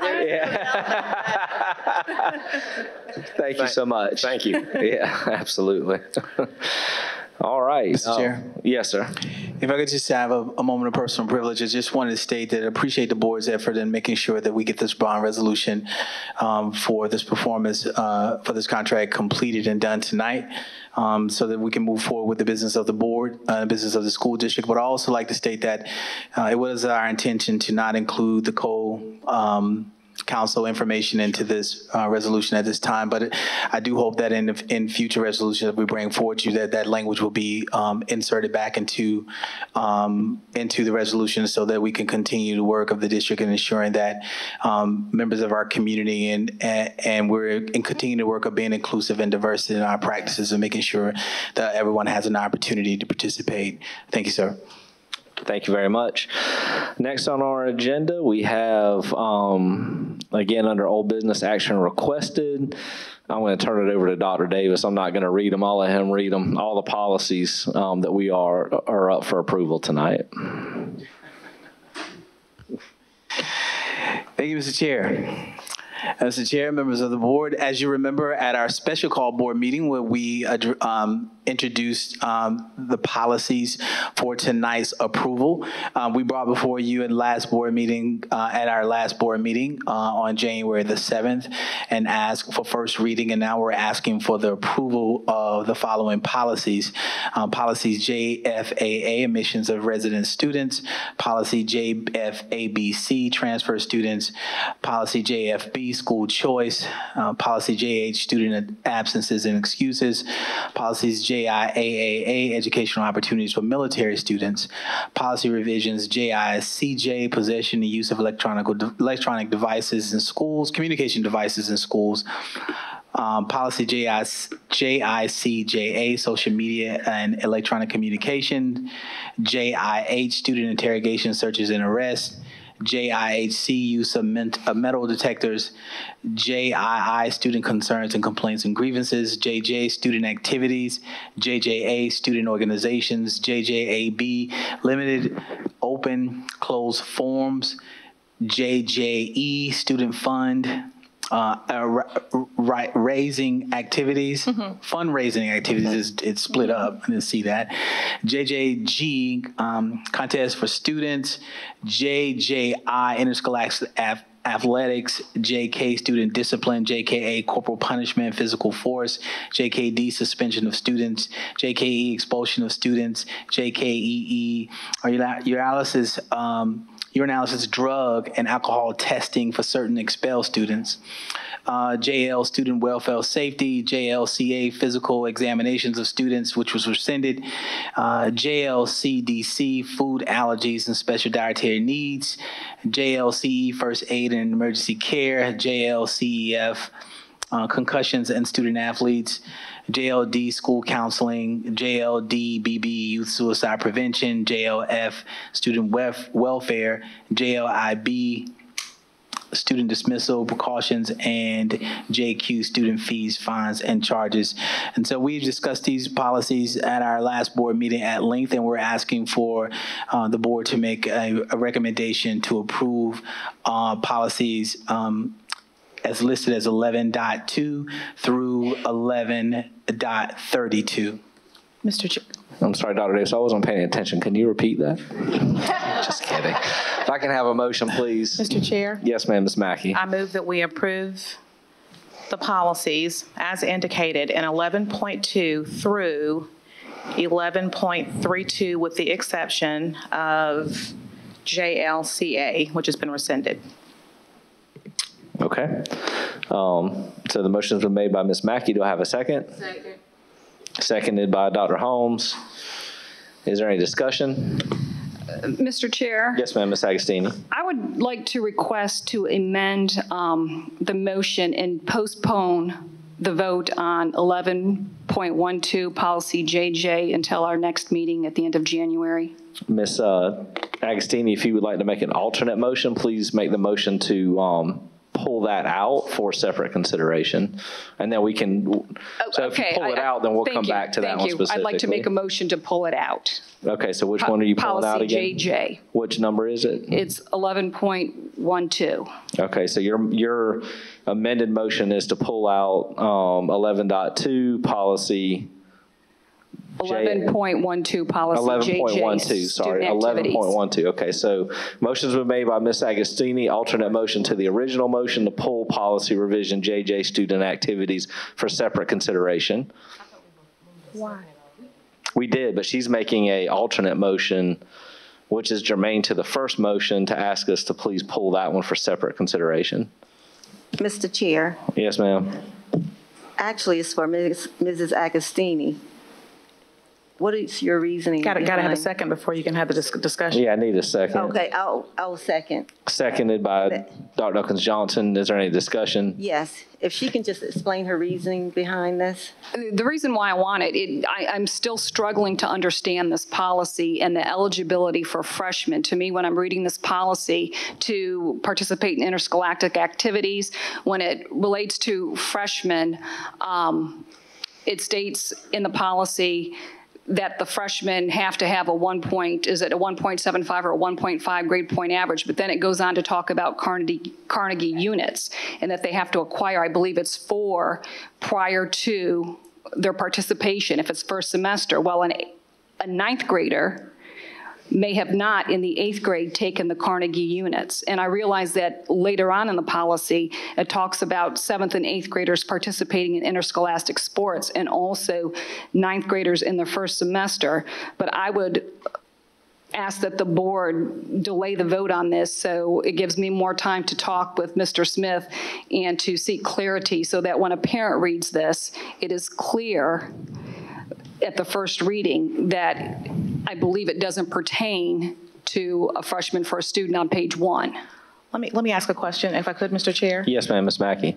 So are we postponing the vote until you are comfortable with it, or can Mr. Smith give us some answers to the questions that you have tonight? Well, we've talked and he sent me the policy, but from what the policy that he sent, I believe it was from the South Carolina High School League, and I'm not looking at the policy, let me pull it up, but the South Carolina High School League, but I thought this policy was pertaining to not necessarily athletics, but activities, which are 2 different things. Well, and I want to be clear, I think the motion that Ms. Agostini has made is to pull it for separate consideration. So we'll come back to that one tonight if this passes on what to do with that one in particular.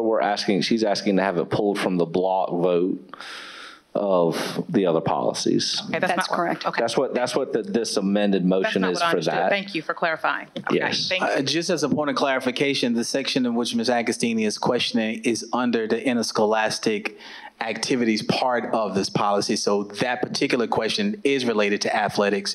There is no GPA requirement for student activities or to participate in student government or in clubs and organizations. There's only a GPA requirement for student athletics, and the student athletics portion of qualification for 8th graders is covered by the high school league, which governs all high school league, all members that are a part of the high school league. And so those students are granted eligibility based on the completion or successful completion of 8th grade for the first semester of 9th grade, which is explained in the high school league information that Mr. Smith forwarded to the board. Mr. Chair. If we can, I think if everybody's clear on the motion, and I don't want to stymie conversation right now, but if everybody's clear on what the motion is, I'd like to go ahead and vote on this motion to have it pulled, and then we can come back to discuss it with the motion in a second. Mr. Chair, I'm not clear. Mrs. Agostini, are you saying that you're prepared to vote for it tonight, or are you saying that you want to have a discussion with Mr. Smith between meetings or some future meeting? But I think the motion that she's made right now is just to ask us to deal with this separately from the block tonight. So So the motion that she's made is simply to pull it from the block to vote on right now, and then there'll have to be another motion on that policy separate. It's just like our students when we pull them, and then the motion's made to deal with this separately. So, but right now the vote is just to pull it from the block for separate consideration.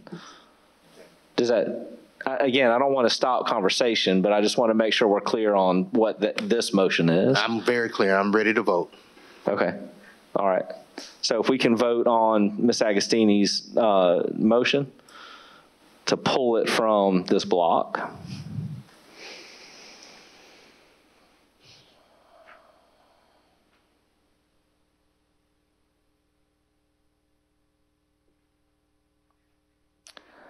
Motion fails, 2 yes, 5 no. Is there any other discussion or alternate motions before we vote on the block of policies as indicated by Ms. Mackey and seconded by Dr. Elkins Johnson? Or, I mean, who made the second for that? Sorry, Dr. Holmes. Okay, well, no, yes, ma'am. Oh, I thought you. I mean, yes, do you have further discussion? Yes, just further discussion on the policy JJ where Dr. Davis made reference to its interscholastic athletics. When I'm looking at the policy on page 1, what I'm making reference to is under interscholastic activities, and it doesn't differentiate that this is for sports. To me, as I read it, and where my confusion is, first of all, is it's for activities. And to me, it's not either well-written or it's easily misunderstood. Thank you. Okay, any other discussion? Ms. Mackey, one thing that I'd like to point out to make sure we're clear, I think you had asked to have the rescinded policy looked at separate. We still have to vote on that policy. It's actually in the motion right now. Yeah, I guess I was trying to clarify that 11.24, policy JLCA has actually been rescinded, is a rescission. So it's yes, in here accurately. We're proving that it has been rescinded. I was trying to acknowledge that that's actually a rescission acceptance. All right, perfect. Just wanted to make sure. Not a problem. We're clear we're voting on all of those, including the rescinded policy. So at this time, we'll have the vote.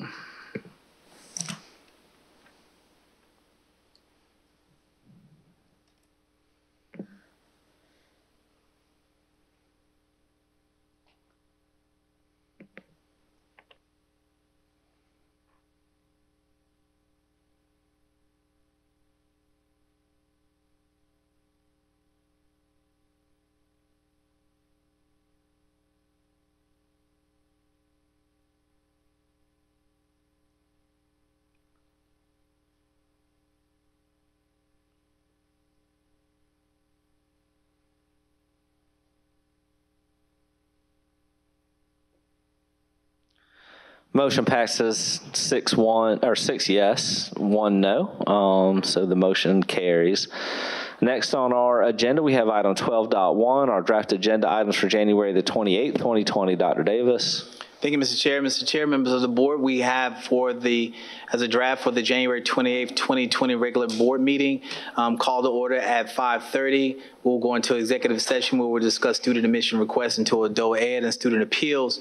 We'll have our inspirational moment and the approval of the agenda. We'll also ask for the approval of the consent agenda, followed by public participation and the legislative update.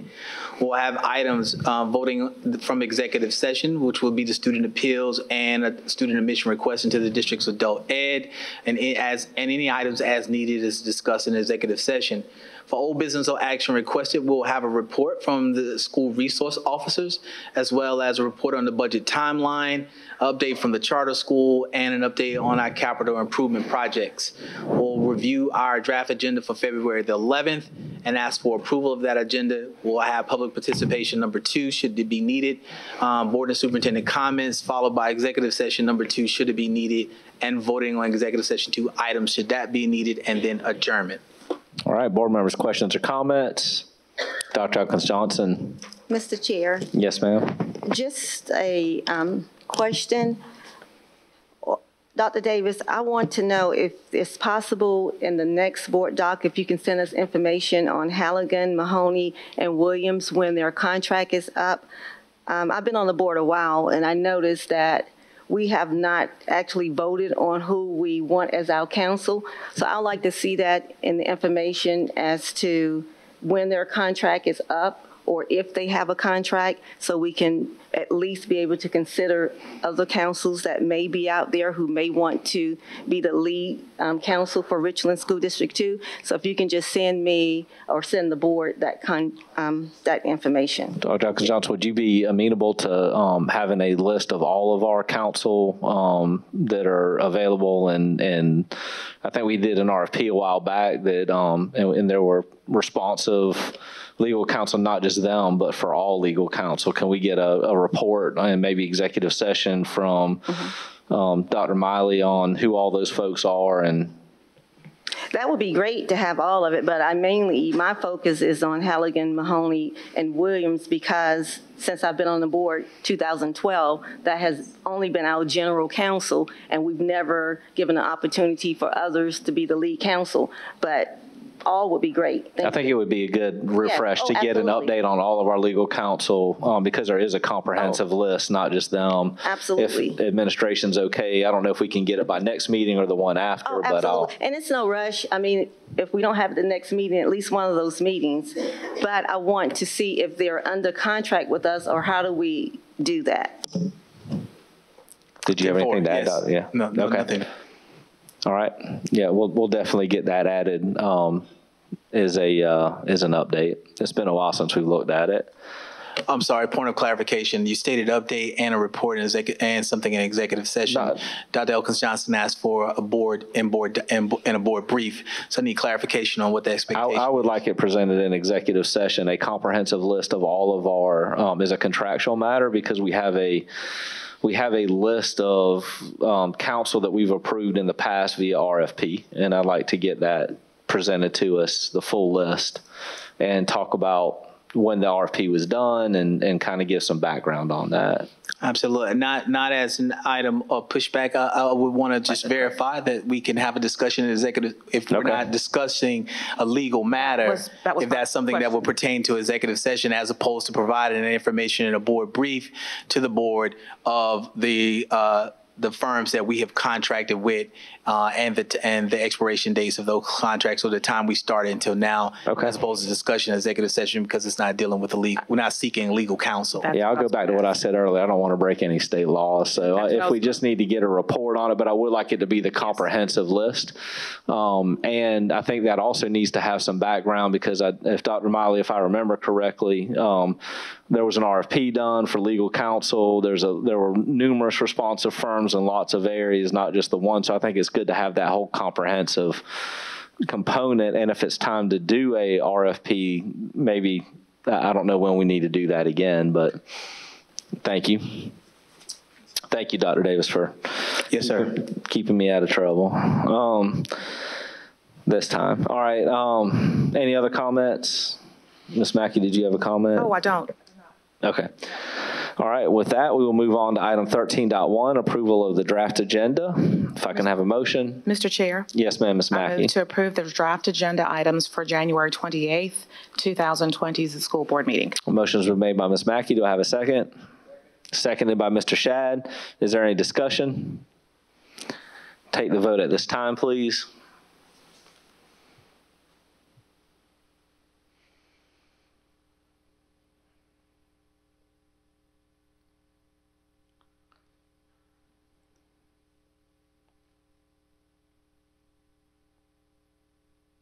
Did everybody vote?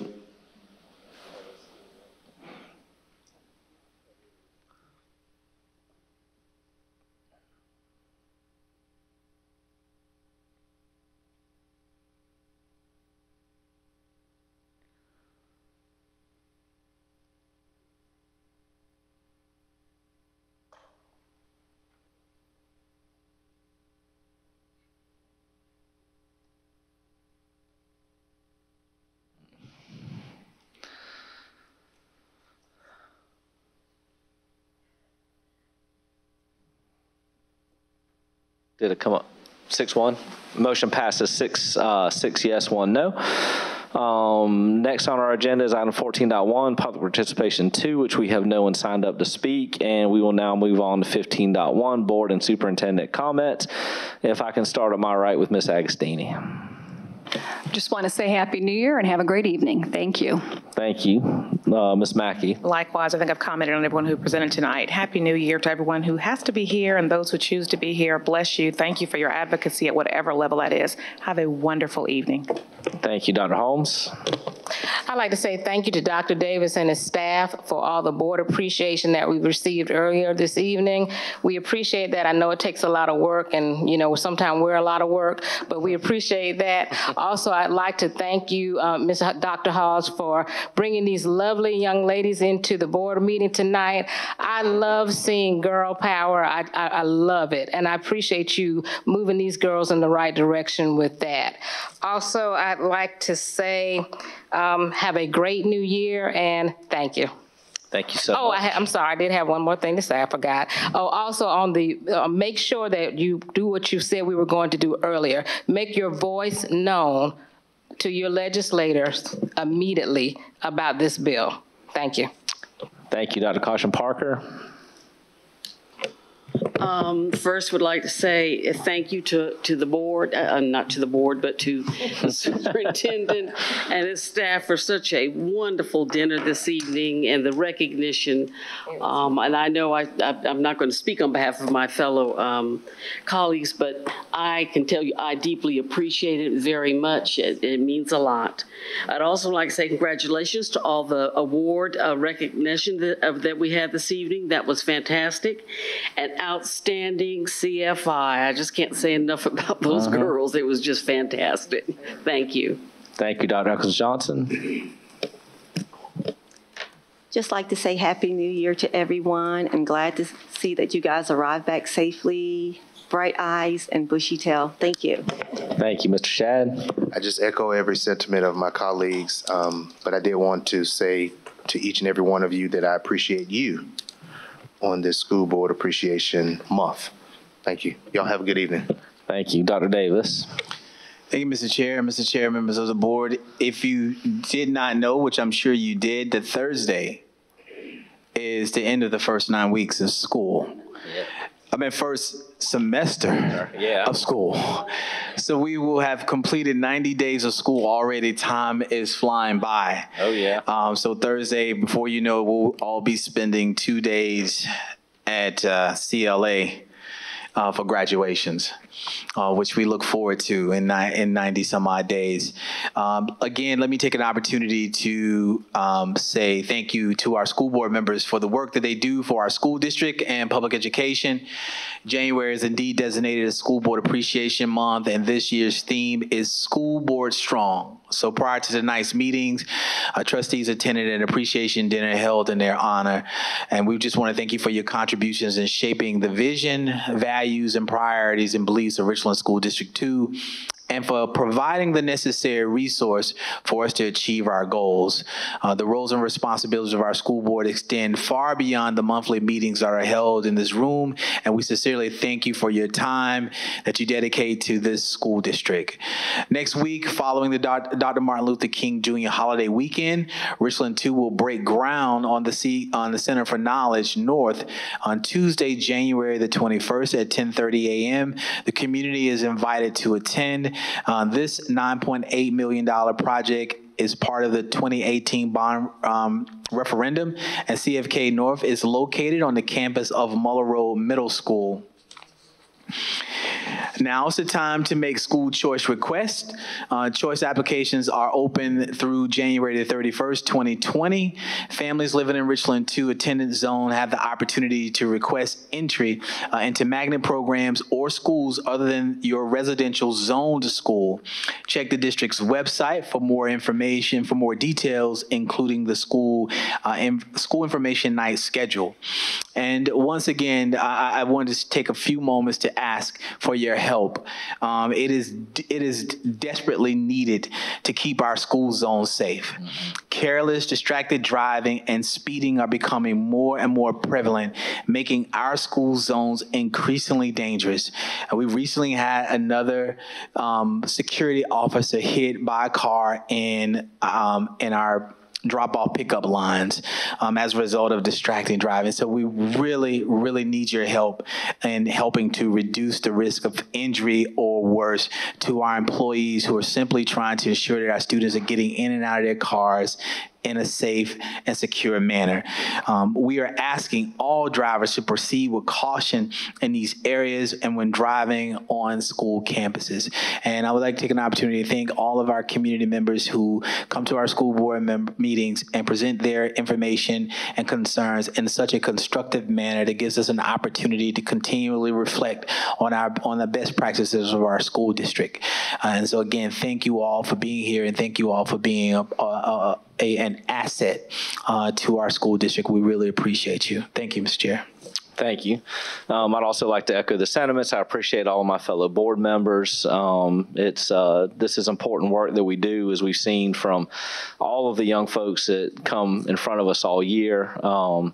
And I'm certainly aware in my household of the end of the period through exams and the stress that comes with that from the young lady in my house. I'd also like to sort of respectfully make some comments about one of the public comments tonight about the decision that we made on putting money back in classrooms and the bonuses that we gave to staff and our media centers and the money that we put into the community. Which actually saves us tax dollars through reduced stress on our 8% bond. Richland School District 2 has been very conservative in the funds that we put into a reserve fund. We have a policy that the board set, and we are within that policy, the money that we have set aside for a rainy day. And I was not on the board in the 2008 recession, but I am fully aware that those reserve funds were critical in operations of the district during the downturn in the economy at that time. And so the board does not take lightly. We do not want to over-reserve funds, but we also can under-reserve, and so we try to find that fine balance of trying not to do either of those so that we don't put undue burden on our taxpayers through just having extra money sitting out there that's not necessary. There was no additional cost to the taxpayer for the money that we used that was left over from the last fiscal year.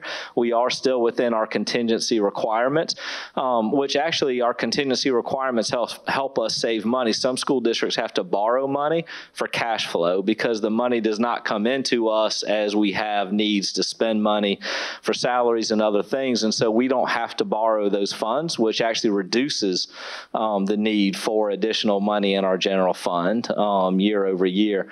And so I'm proud of the work that we have done as a board. We continuously look at those funds. It's certainly challenging. We have a lot of challenges in front of us, but I feel that the board has done its due diligence. Staff took a long time to really look at the needs in the district and ensure that those dollars were being spent wisely. I think our board did a great job in reading through the material, understanding the impact and the decision that was made. With that, I will have a motion to adjourn. Move to adjourn tonight's meeting. Motion's been made by Ms. Mackey. Do I get a second? Second. Seconded by Mr. Shad. If I can have everyone raise your right hand high, who's in favor. The motion passes unanimous. Thank you very much. We're adjourned.